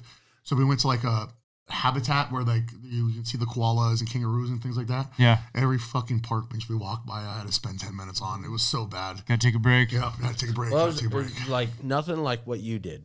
What you did in Australia was fucking. But dude, like, so I when I started competing in CrossFit, I'd do a 1-day competition. You have 3 to 5 events or something like that. And for the next week, I'm just like so low. Yeah. And I didn't understand. I was like, what is this? Why do I suck? But you were fucking crashed. Like, so if you're a competitor, if you do a competition and if you're fucking depressed for the next week, that's normal. Oh yeah, totally, totally. Yeah. Down the post-meet blues. But you're in Australia. We're in Australia. One time, yeah, we gotta make the best. And, So my pops was out there, and we went and did a wine tasting. No shit, your dad went. My dad went. Yeah. Oh, very cool. Yeah. And then so we went and did some wine tasting, which was cool because I wasn't. And you're just trying to do the best you can. I'm just trying to survive, bro. Mood, and you're I'm just eyes are shut, rethinking everything. Eyes are just bloodshot. Miserable. Blood's just chapped, and I just don't want to walk and. It's like, I'm sorry, everybody. I suck. Yeah. So yeah, we try to enjoy Australia the best we can, but it was mainly just me smoking weed and hanging out in the hotel room. And then we got some ecstasy and shit. We wanted to go partying, have a good time. Fucking dude, Australians, man, like it's just not the same as Vegas. You know what I mean? We're spoiled out here. Like, I go to their Spearmint Rhino, their strip club, and like we thought it's gonna be dope. I had 10 grand cash, like. Bunch of fucking Eeyore, like getting ready to have a good fucking time and celebrate. They were not about. These girls were smoking up, but they're not with the business. They don't, without going into too much detail. They just weren't down. You know what I mean? Like, when he fucking talks, what's up? So it just it was weird. Anyways, so we spend the week out there. We walk around, do the tourist shit the best I can. And dude, Australia is like mini fucking Tokyo. because you're right by Indonesia. And so there's tons of Asian markets and tons of Asian food, which is actually phenomenal because right on. Australian food is fucking trash. So is it kind of like British? Yeah, so they're infiltrated by England. Yeah. So it's all fucking non-salted, non-sugared bullshit, tiny portions, 1 cup. Oh my God. Are they normal? Are they normal people portions, or are they? They weren't American like, portions, all right? Yeah. Brandon American. Right. It's So, their own and mind you, yeah. I'm like purposely starving myself, like eating very little because I want to, and I'm like fucking popping pills and like I just want to lose weight before we get on that flight home. Just trying to fit between the I armrests. just want to fit in that armrest on the flight home. That's all I wanted. Dude, I was so like that feeling, you know, after you're done and it didn't go great and everything. I was like, how am I going to sit on that plane? I was like, can we take a cruise ship home? Like, is there another option? Dude, yeah. I was like, is there a different option? Like, how much is it for first class? Can we 25 grand. Can we fly as freight? Right. Yeah, I just wanted anything other than that situation. We Stacey and I did a vacation in England and Ireland, and then on the way home, we were kind of burned out from vacation. We were like, how much is it to upgrade to first class? And it was $5,000 per person. Oh my God. And like the thing is we were so burnt out just on vacation, we considered it. And that would have been all of our money. Right. Right. But we considered it. So yeah. For two chairs. I was already at $5 grand a just seat just for the fucking fucking wrecked. economy. Mm-hmm. Yeah, no. So upgrade was like 25 grand. Just, okay. Yeah. Might as well be $1 million. We're not spending that. Yeah. So I tell people, like, I didn't give Australia a fair chance, obviously. So when I talk shit, like, I'm just talking shit because of the circumstances. Nah, you weren't there on vacation. You No, I were was there there on to work. fucking business, Right, man. we're there to work. And then the fucking post crash. Yeah, you can't enjoy that shit. But And then when I got home from Australia, I had never been so mentally done with the sport. really? Yeah. Why? Because it didn't go great, and then I felt like I did all that for nothing. You know what's interesting is from our perspective, that went great. Yeah. Well, it's the first meet I've ever done that I didn't win. Yeah. So that's the champion fucking mindset, Yeah, right? right. Because This is from hard. our Doesn't taste perspective, good. because from where like here I watched that. I watched every fucking lift Yep. at that meet, and I was so happy to know you. I was just happy to fucking know you, man, because you did so good, and I was like, I know this fucking guy. In my head, I was contemplating suicide. I was like, know, man, yeah. it's fucking stupid, not worth it. But that's the champion mindset, and no, You gotta be a little shit, crazy. You were so I was depressed. yeah. I came home, I was depressed as fuck. And plus, when Losing sucks. That's like that's the thing, man. And me and you are in the same in that. Is there's first place and there's Everything fucking else. there's everything like there's only winning. first place and then everything else. And I don't want To everything me, else. I could never even if I fucking had 2 legs, I could never accomplish what you've accomplished in strength. But Genetically, I'm a little bigger than you. but like, so what? But so what? Like, but what you've accomplished, I could never accomplish, and you're not even happy with that. was unsatisfied. Yeah, it's. I got a little taste of that gold, just enough to fucking smell it, and they fucking took it away. Mm-hmm. Yeah, so when I got home, I was so defeated. I obviously coming off steroids and everything, that mentally is very emotionally hard to deal with. You just feel like a piece of shit. You know, you go being on cloud 9 and feeling like a piece of shit. And then I was so beat up. My knee was so fucked up.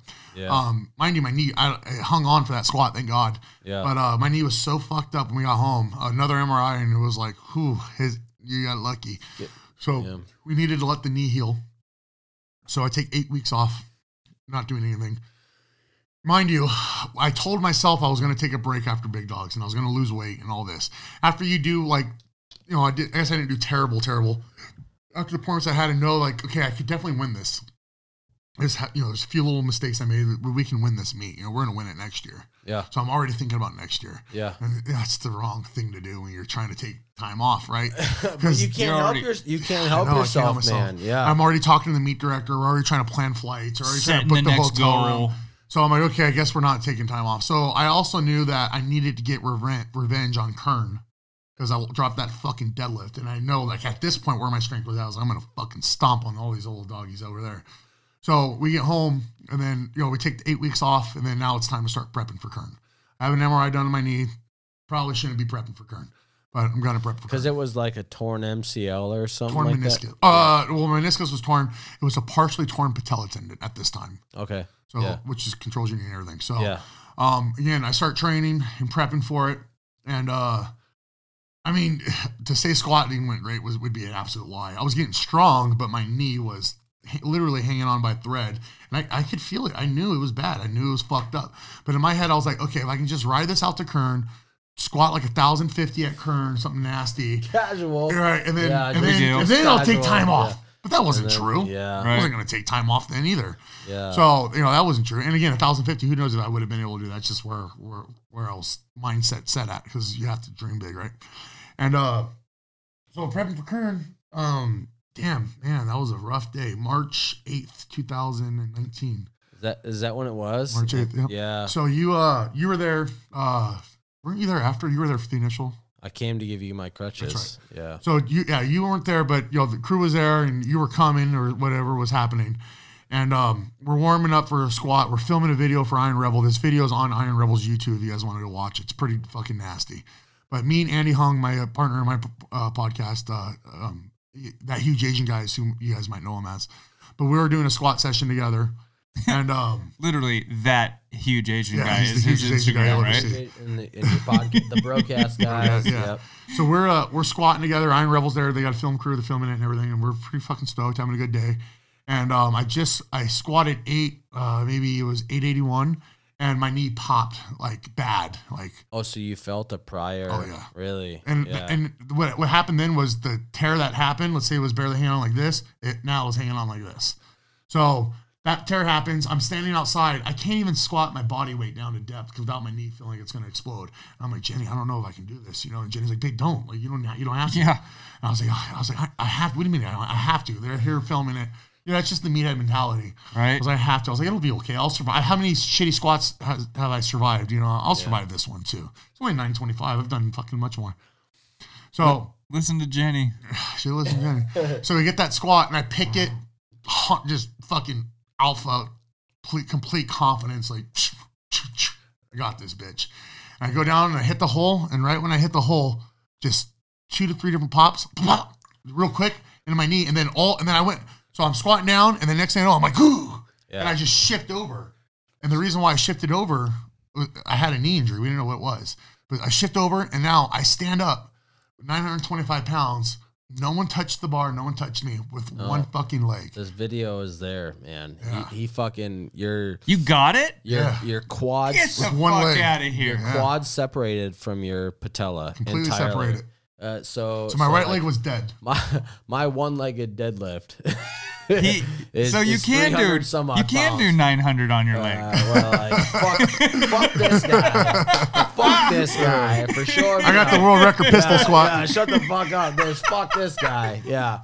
No, he stood up. World record so pistol. 925, and you and maybe I don't know if I would like to edit this video in to the video podcast. We'll see if we can. I don't know. I'll try and do that. You can, like Brandon is in the fucking hole. You see my knees 900 shift. Yeah, dude, I can't even like when you post it, I can't even go back and watch it. I don't like it either. I don't. Yeah. So to be clear, Brandon has 925 pounds on his back. Yep. And he goes down, he's in the hole, hits depth, and he's coming up, and immediately he knows something is wrong. And he's like, ah! But he stands it up, and he says, help me to the rack. So he squats 925 on one good leg and a fucking, his quad separated from his knee. Dude, that's a fucking serious injury. I didn't realize how bad it was. There's injuries in sports.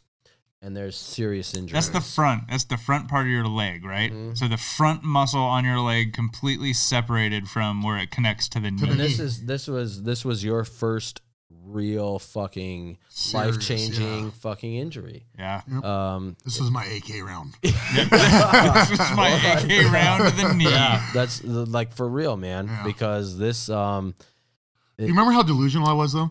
Like, so even in the filming of that video, do you guys go watch it on YouTube if you care to? You'll see how insanely delusional I was.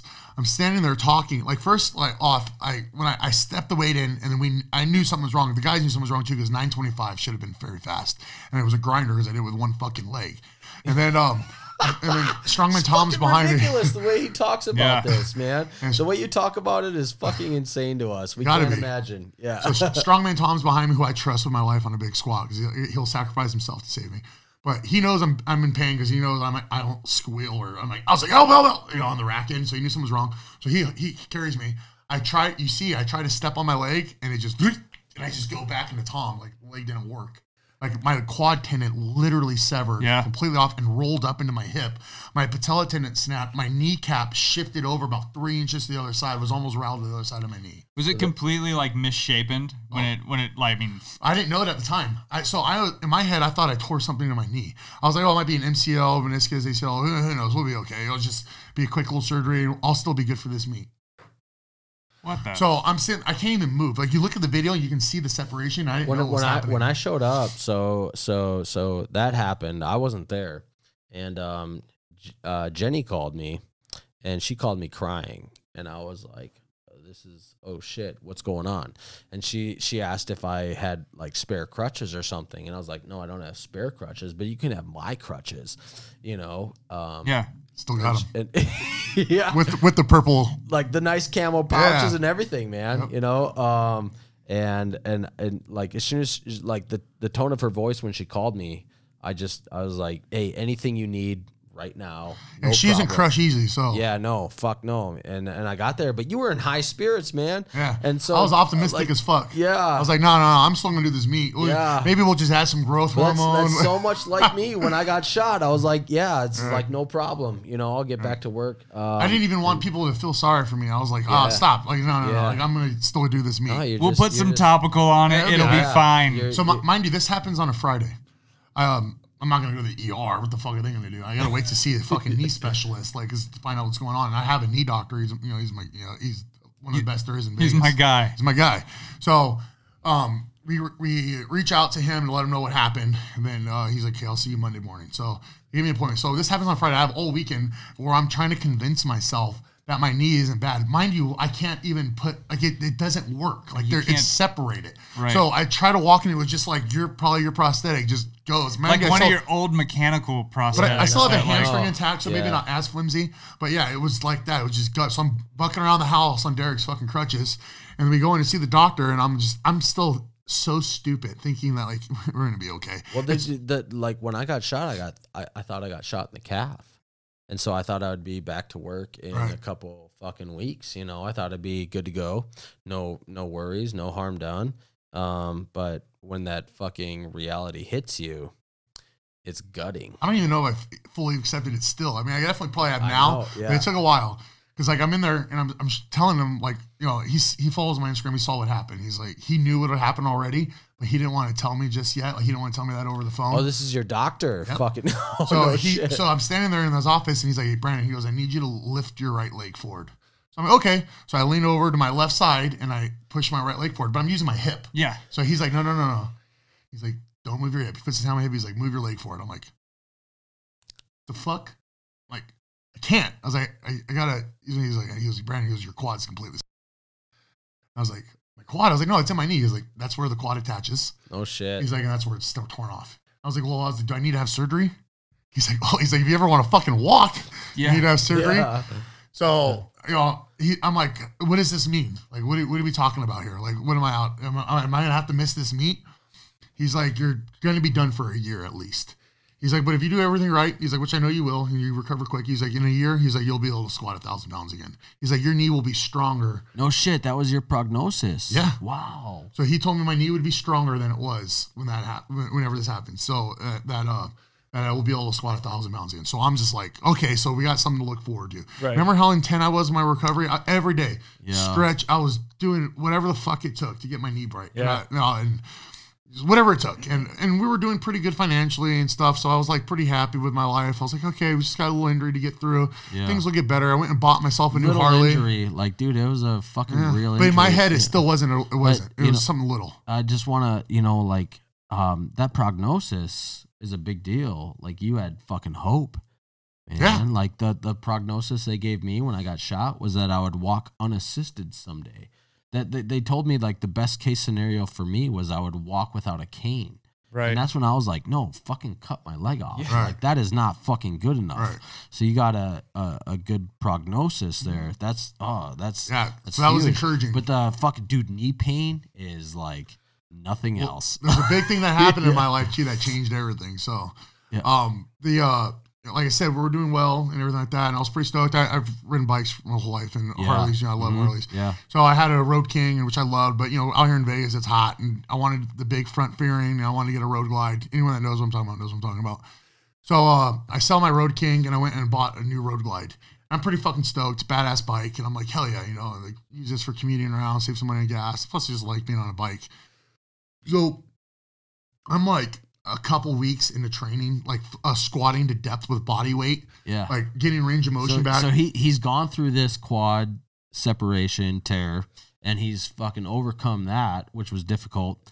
And now he's back on the road to recovery.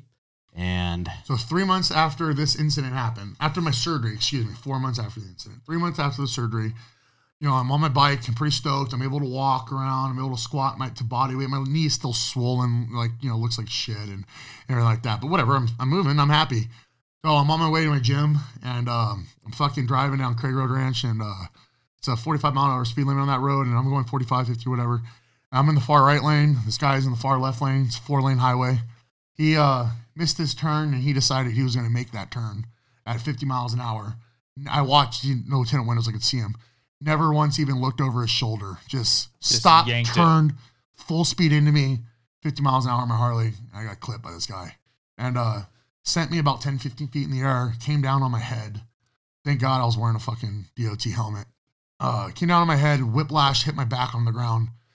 And it's one of the gnarliest, that was the gnarliest injury of my life. And it fucks with me to this day. I still driving in the car, fucking freak out at times. Not freak out, but just like, sure, yeah. Over vigilant now or thinking about things. But gave me good, man. And the weirdest thing about it all is that I didn't go out. Like, and I've never been knocked out. So I guess that's not as weird. But I remember, like, it's so crazy on how you can process all this information at once. But I look over, I'm like, I knew. I was like, he's going to hit me. I downshift. He starts coming into me. I fucking hit on the brakes. Boom. And when we hit, I remember it was so loud. Mm-hmm. I couldn't even believe how loud it was. Like, and then I'm in the air and I'm trying to grab the ground as my legs are coming over me. And I couldn't reach the ground. And I was like, oh, this is going to be bad. Because I could have caught the ground. It just would have been much less of an impact. So when I hit, my head hits first and then my back whiplashes. Boom. And mind you, I'm 330 pounds at the fucking time. And when I hit the ground, boom, I bounce, boom. And I'm laying there on the ground. And then I initially thought, I was like, oh, this isn't that bad. Because I'm still awake. I'm looking at my bike. I'm hearing cars. I'm still awake. And then I go to move. And that's where things got sketchy. Because I had no movement in my lower half of my body. Yeah. Couldn't even feel anything. No, let alone move my legs. I'm like laying there on the ground trying to straighten out, and I couldn't. Right. And I knew I was going to be okay upper body wise because my body was on fire because the ground was like 120 degrees. This is Vegas, like 110 feel the that heat. day. Oh yeah, I'm burning on the ground. I'm like, give me something. I'm burning on the ground. And then some lady like puts the jacket down, like they lift me up and set me on that, waiting for the EMT and paramedic to get there. And this fucking piece of shit's like, oh, do I need to stay? Like the dude is, yeah, bro. It was dude a rough in the day. truck said that. You gotta hit me. Said that. I was trying to get to my fucking bike so I can get my gun to shoot his ass. That's how pissed I was. Yeah. Do I need to stay? Yeah, motherfucker, you do. You need to stay. You're gonna fucking catch some lead. Yeah. So I love that statement. That's how. That's where my head was at. I was so pissed. And then when the responding fire unit gets there, they firefighters work out. They knew who I was. Like, oh shit, like friend. So they're like, how's your knee? Because they know I just had this knee surgery. And I was like, I have no idea. I can't move my legs, guys. So they stretch me out and get me on the stretcher. And then it's probably been about 20 minutes at this point. And then that's when I was able to start moving my feet. So I was like, okay, maybe I'm not paralyzed. Like I literally thought I was gonna be paralyzed. I was like, I was trying to process how this is gonna work. But I was able to move my feet, but I still couldn't feel anything. So I know that's kind of bad with nerves. I didn't know what was going on. So it's just my luck. It's one of those days where their typical unit that they have, like ambulance that they have, was broke down in the shop. So they had their backup one that has no air conditioning. Like it was middle summer, just sweltering hot. And then, it's a 20-minute drive to the hospital. It seemed like it was fucking forever on the freeway, bouncing around my back. They're trying to keep me stable in case my spine's broken. They don't want anything to come apart. Yeah. And in my head, they're pretty convinced my back is broken. So every bump we hit, I'm like, oh, is that the one that's going to do it? Is that the one? Yeah, is that the one? Right. So we get there to the hospital, and they rip your clothes off you right when you get there. And I was lucky I didn't have bad road rash because I just came down and hit. My knees were all cut up, my elbows and arms were cut up, but nothing bad. I've had way worse road rash on a BMX bike, so very lucky.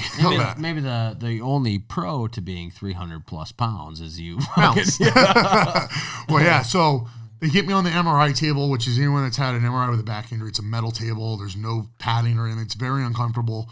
I have terrible luck in MRI machines. I've been stuck in almost every one I've ever been in. And he's claustrophobic. Oh yeah. Let's not let this day be any different. We're gonna make sure he gets stuck in. They do the fingers up the butt right away too. No, I didn't get it. Fucking. You didn't do that? No. My back injury, they have to check for your rectal tone, and so every stop I made, I got sodomized by all the No, they fucking did in the very beginning. Now, Yeah, they totally did, right? Yeah, no, I think of it. Yeah. What is this And now? to play So my genitals too. for your back injury, your rectal tone, the sphincter down there, it gets loose if you have paralysis. It's separate. And shit. so one of the first things they do is shove their fingers want a up your different one? ass. I don't care. No shit. Yeah. Dude, the only time I got raped anally in my life, I went down as I was there. No, I wish. I went down as a heat cat one time, and we'll tell this story maybe some other time. But I had a thermometer in my butthole when I woke up. But for real, so when you Fingers, have a back injury, Yeah, So I check went. out. They did it at the hold on, first. I don't call know. it- They went you call in it my hole. a I think ru- they touched it. you call it a rectal tone. They are checking your rectal tone, and apparently I had good rectal And tone. if you have a loud did. tone, they're like, "Oh, This gets a lot of use." This guy's butthole is really loud." Yeah, He's a Or pegger. paralyzed. yeah. He's a pegger. So So I'm laying there, get on the hospital, get on the MRI bed. Of course, I get stuck in the fucking MRI machine. Now they decide that they have their techs come in and work on the machine while my head is still stuck in it. So I can't move. And I'm like, guys, you don't understand. You need to get me off this fucking bed. Get me out of here now. They're like, you can't get out. I'm like, no. You're not getting it. Pull me the fuck out now. So they pull me out. And then I'm sitting in this room on the bed. I can't fucking move. And it's so uncomfortable, And like feeling's starting to come back, which is obviously fucking good. So I'm starting to get a little optimistic. I'm sitting there forever waiting for the other MRI to open up. And then that one opens up. So then they get me in that one. And I had a CAT scan and a bunch of other things as well. Anyways, now I'm done with the MRIs and I'm in the hospital bed. And the police officer's there and getting a statement, whatever. They took my fucking gun and all this shit. And waiting for my wife to get there, and she finally shows up. Like I say, finally, so she had better things to do. She got work and came as soon as she could. God damn it, Jenny, hurry up. Right. So she came as soon as she could, and then it was a little relief, and I was like, okay, I'm gonna be okay, right? And then the doctor comes in, and then it was the timing was kind of impeccable and all this. And the doctor told me, she's like, Mr. Allen, I don't know how to tell you this, and I'm like, Here it comes. you're gay. she's like, that butthole exam didn't go very well. The blood tests are back. You are definitely gay. So, A little too much room in your butthole. we checked your rectal tone, And it's loud. and you're gay. She was like, yo, your size is probably what saved you. And I'm like, shit, oh, great. yeah. That's good news. Yeah. Yeah. So, she basically said because of how much mass I had, that the impact, I was able to absorb it pretty well. And that's what kept my spine intact. You'd been training Dude, your you know what? entire And- life and for you- that. know it. You know Derek Carver. Yeah. So Derek Carver says that's what saved his life so Derek Carver is a above knee amputee. He was in the 82nd Airborne Division 82nd Airborne Division officer type, involved in an IED somehow.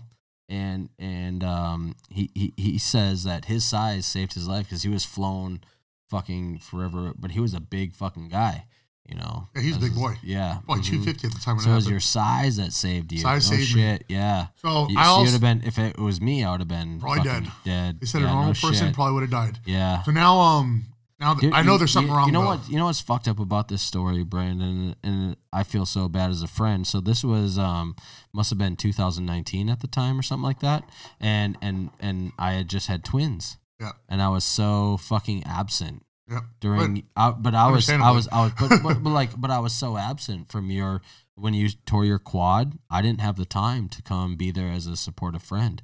And then not only did you tear your quad, you went through that and you came through, but then you got hit by a fucking bike, and I was just like, on my bike, what? my car. Yeah, sorry. And I felt so bad at that time, but I was fucking bogged down here with the new twins. Right. And you're going through all this shit. And I was like, fuck, dude, I've been there. I've been on the fucking, I know how hard that shit is. And I sometimes wondered if you were upset with me as a friend for not being there more or something like that. But I had my hands full here with the twins. And I kind of knew what you were going through in your life. And I felt bad that I wasn't there more. I forgive you, brother. Okay, thanks, man. I appreciate that. But it's the fucking, you went through the real deal, man. It was real deal for sure. Like, because mind you, like I was just on the couch, you know, and then this happens, and then like I know, like, oh, my back's not broken. Okay, but what's going on? You know, like because something's going on. You're on the recovery bed, and I said like because I was on the CPM for 6 months, and just like being down, being alone, your fucking thoughts and things like that. And and here I am. I'm a guy who's been through that before, but I can't be there for you because I got fucking 6-month-old twins in the house. Everything was chaotic. Let's say this, and I never thought that I was suicidal, but I knew how people can get there with what I was going through. Because like, man, there is an easier way out. Yeah. But again, that wasn't an option. But I also knew, I was like, it made me a little more empathetic to people. You understood it. Yeah. Because sometimes I'm like, how could you be suicidal? What the fuck's the matter with you, pussy? Like, what the fuck? And then once I was in there and just so helpless, everything just took in from me in one instant. It's like, it's trauma. Like, the word is trauma. Yeah. And trauma happens physically or mentally. The word is trauma, and it fucks you up. But it was a rough time. Yeah. So the doctor proceeds to tell me what's going on, and I broke my pelvis, cracked my pelvis, and my left socket and my groin, I tore every ligament in there. So now my left leg is dead, like no movement. So you got this fucking healing torn. So now my bad knee is now my strong knee. So and then you know I have 5 collapsed vertebrae, but that could have been from heavy squatting from prior. Sure, because they didn't see it before. Had a bulging disc, right? Had a bulging disc, bunch of injuries, elbows fucked, still fucked. So yeah, I got fucked up in that wreck. Yeah, and then that's crazy because I really didn't even know. Like, so like the torn quad was the least of your fucking injuries. That one was easy. And that no shit. That one was easy. The bike is way harder. No shit. Yeah. That one was. I couldn't move at all, Derek. Like, and then I went. Mind you, when I tore my knee, I was full and everything was good. Then I went down a little bit, so it was okay mentally. Now I'm down a little bit. Now down even more. Yeah. So I'm like, fuck, like just withering away. Yeah, life kicks you in the dick, and then you're down, and then it kicks you in the chest, and you're like, how much more can I fucking take, man? Oh, hold on. Yeah. We can kick you again. Right. We got some more. Yeah, wait for a second.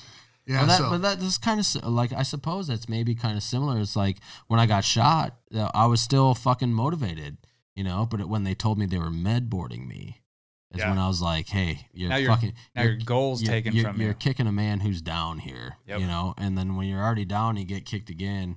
Yeah, but I just did a video too, like Brian Rebel talking shit on how like, man, fuck being top 2 in the world. Like, I was like, I'm gonna be number 1. I can't wait. I was so excited and I was so motivated. We just opened the new gym. I was like, oh, it's gonna be fucking great.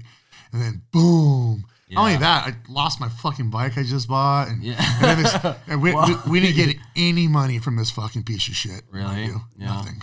We paid out of pocket for shit. So it's a whole other issue of its own. But that's our legal system and how it favors people that aren't hardworking Americans that actually pay into the tax system, and they favor everyone else that doesn't pay into the tax system. But we can save that for another podcast. Well, fuck me. Speaking of next episodes, we're gonna have to finish this interview. We hit a new milestone, a new accomplishment, achievement unlocked. We filled up all the memory cards in our cameras here. Today's episode was about 2 hours and 40 minutes. And I hope you enjoyed the interview. It's kind of a new format I'd like to start doing when I have guests on.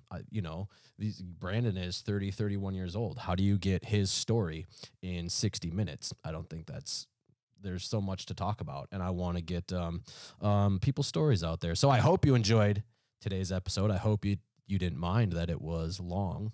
It might be kind of the new standard around here on Savage Saturdays when we have guests. We're going to get Brandon back on the show next week, and we're going to conclude this interview, talk about his road to recovery after those back-to-back injuries. But also, Brandon has been my powerlifting coach. and he knows so much about fucking building strength, building size, and I want to get his take on maybe some of the common questions that I get from people that I help on the internet. Like, what's his approach to building strength? What's his approach to nutrition? You know, fucking motivation, discipline, hard work, things like that. What does Brandon know that we want to know so we can be better? So, hope you enjoyed today's episode. Catch us next week when we conclude our interview with our friend Brandon Allen. I love you guys. Have a good day.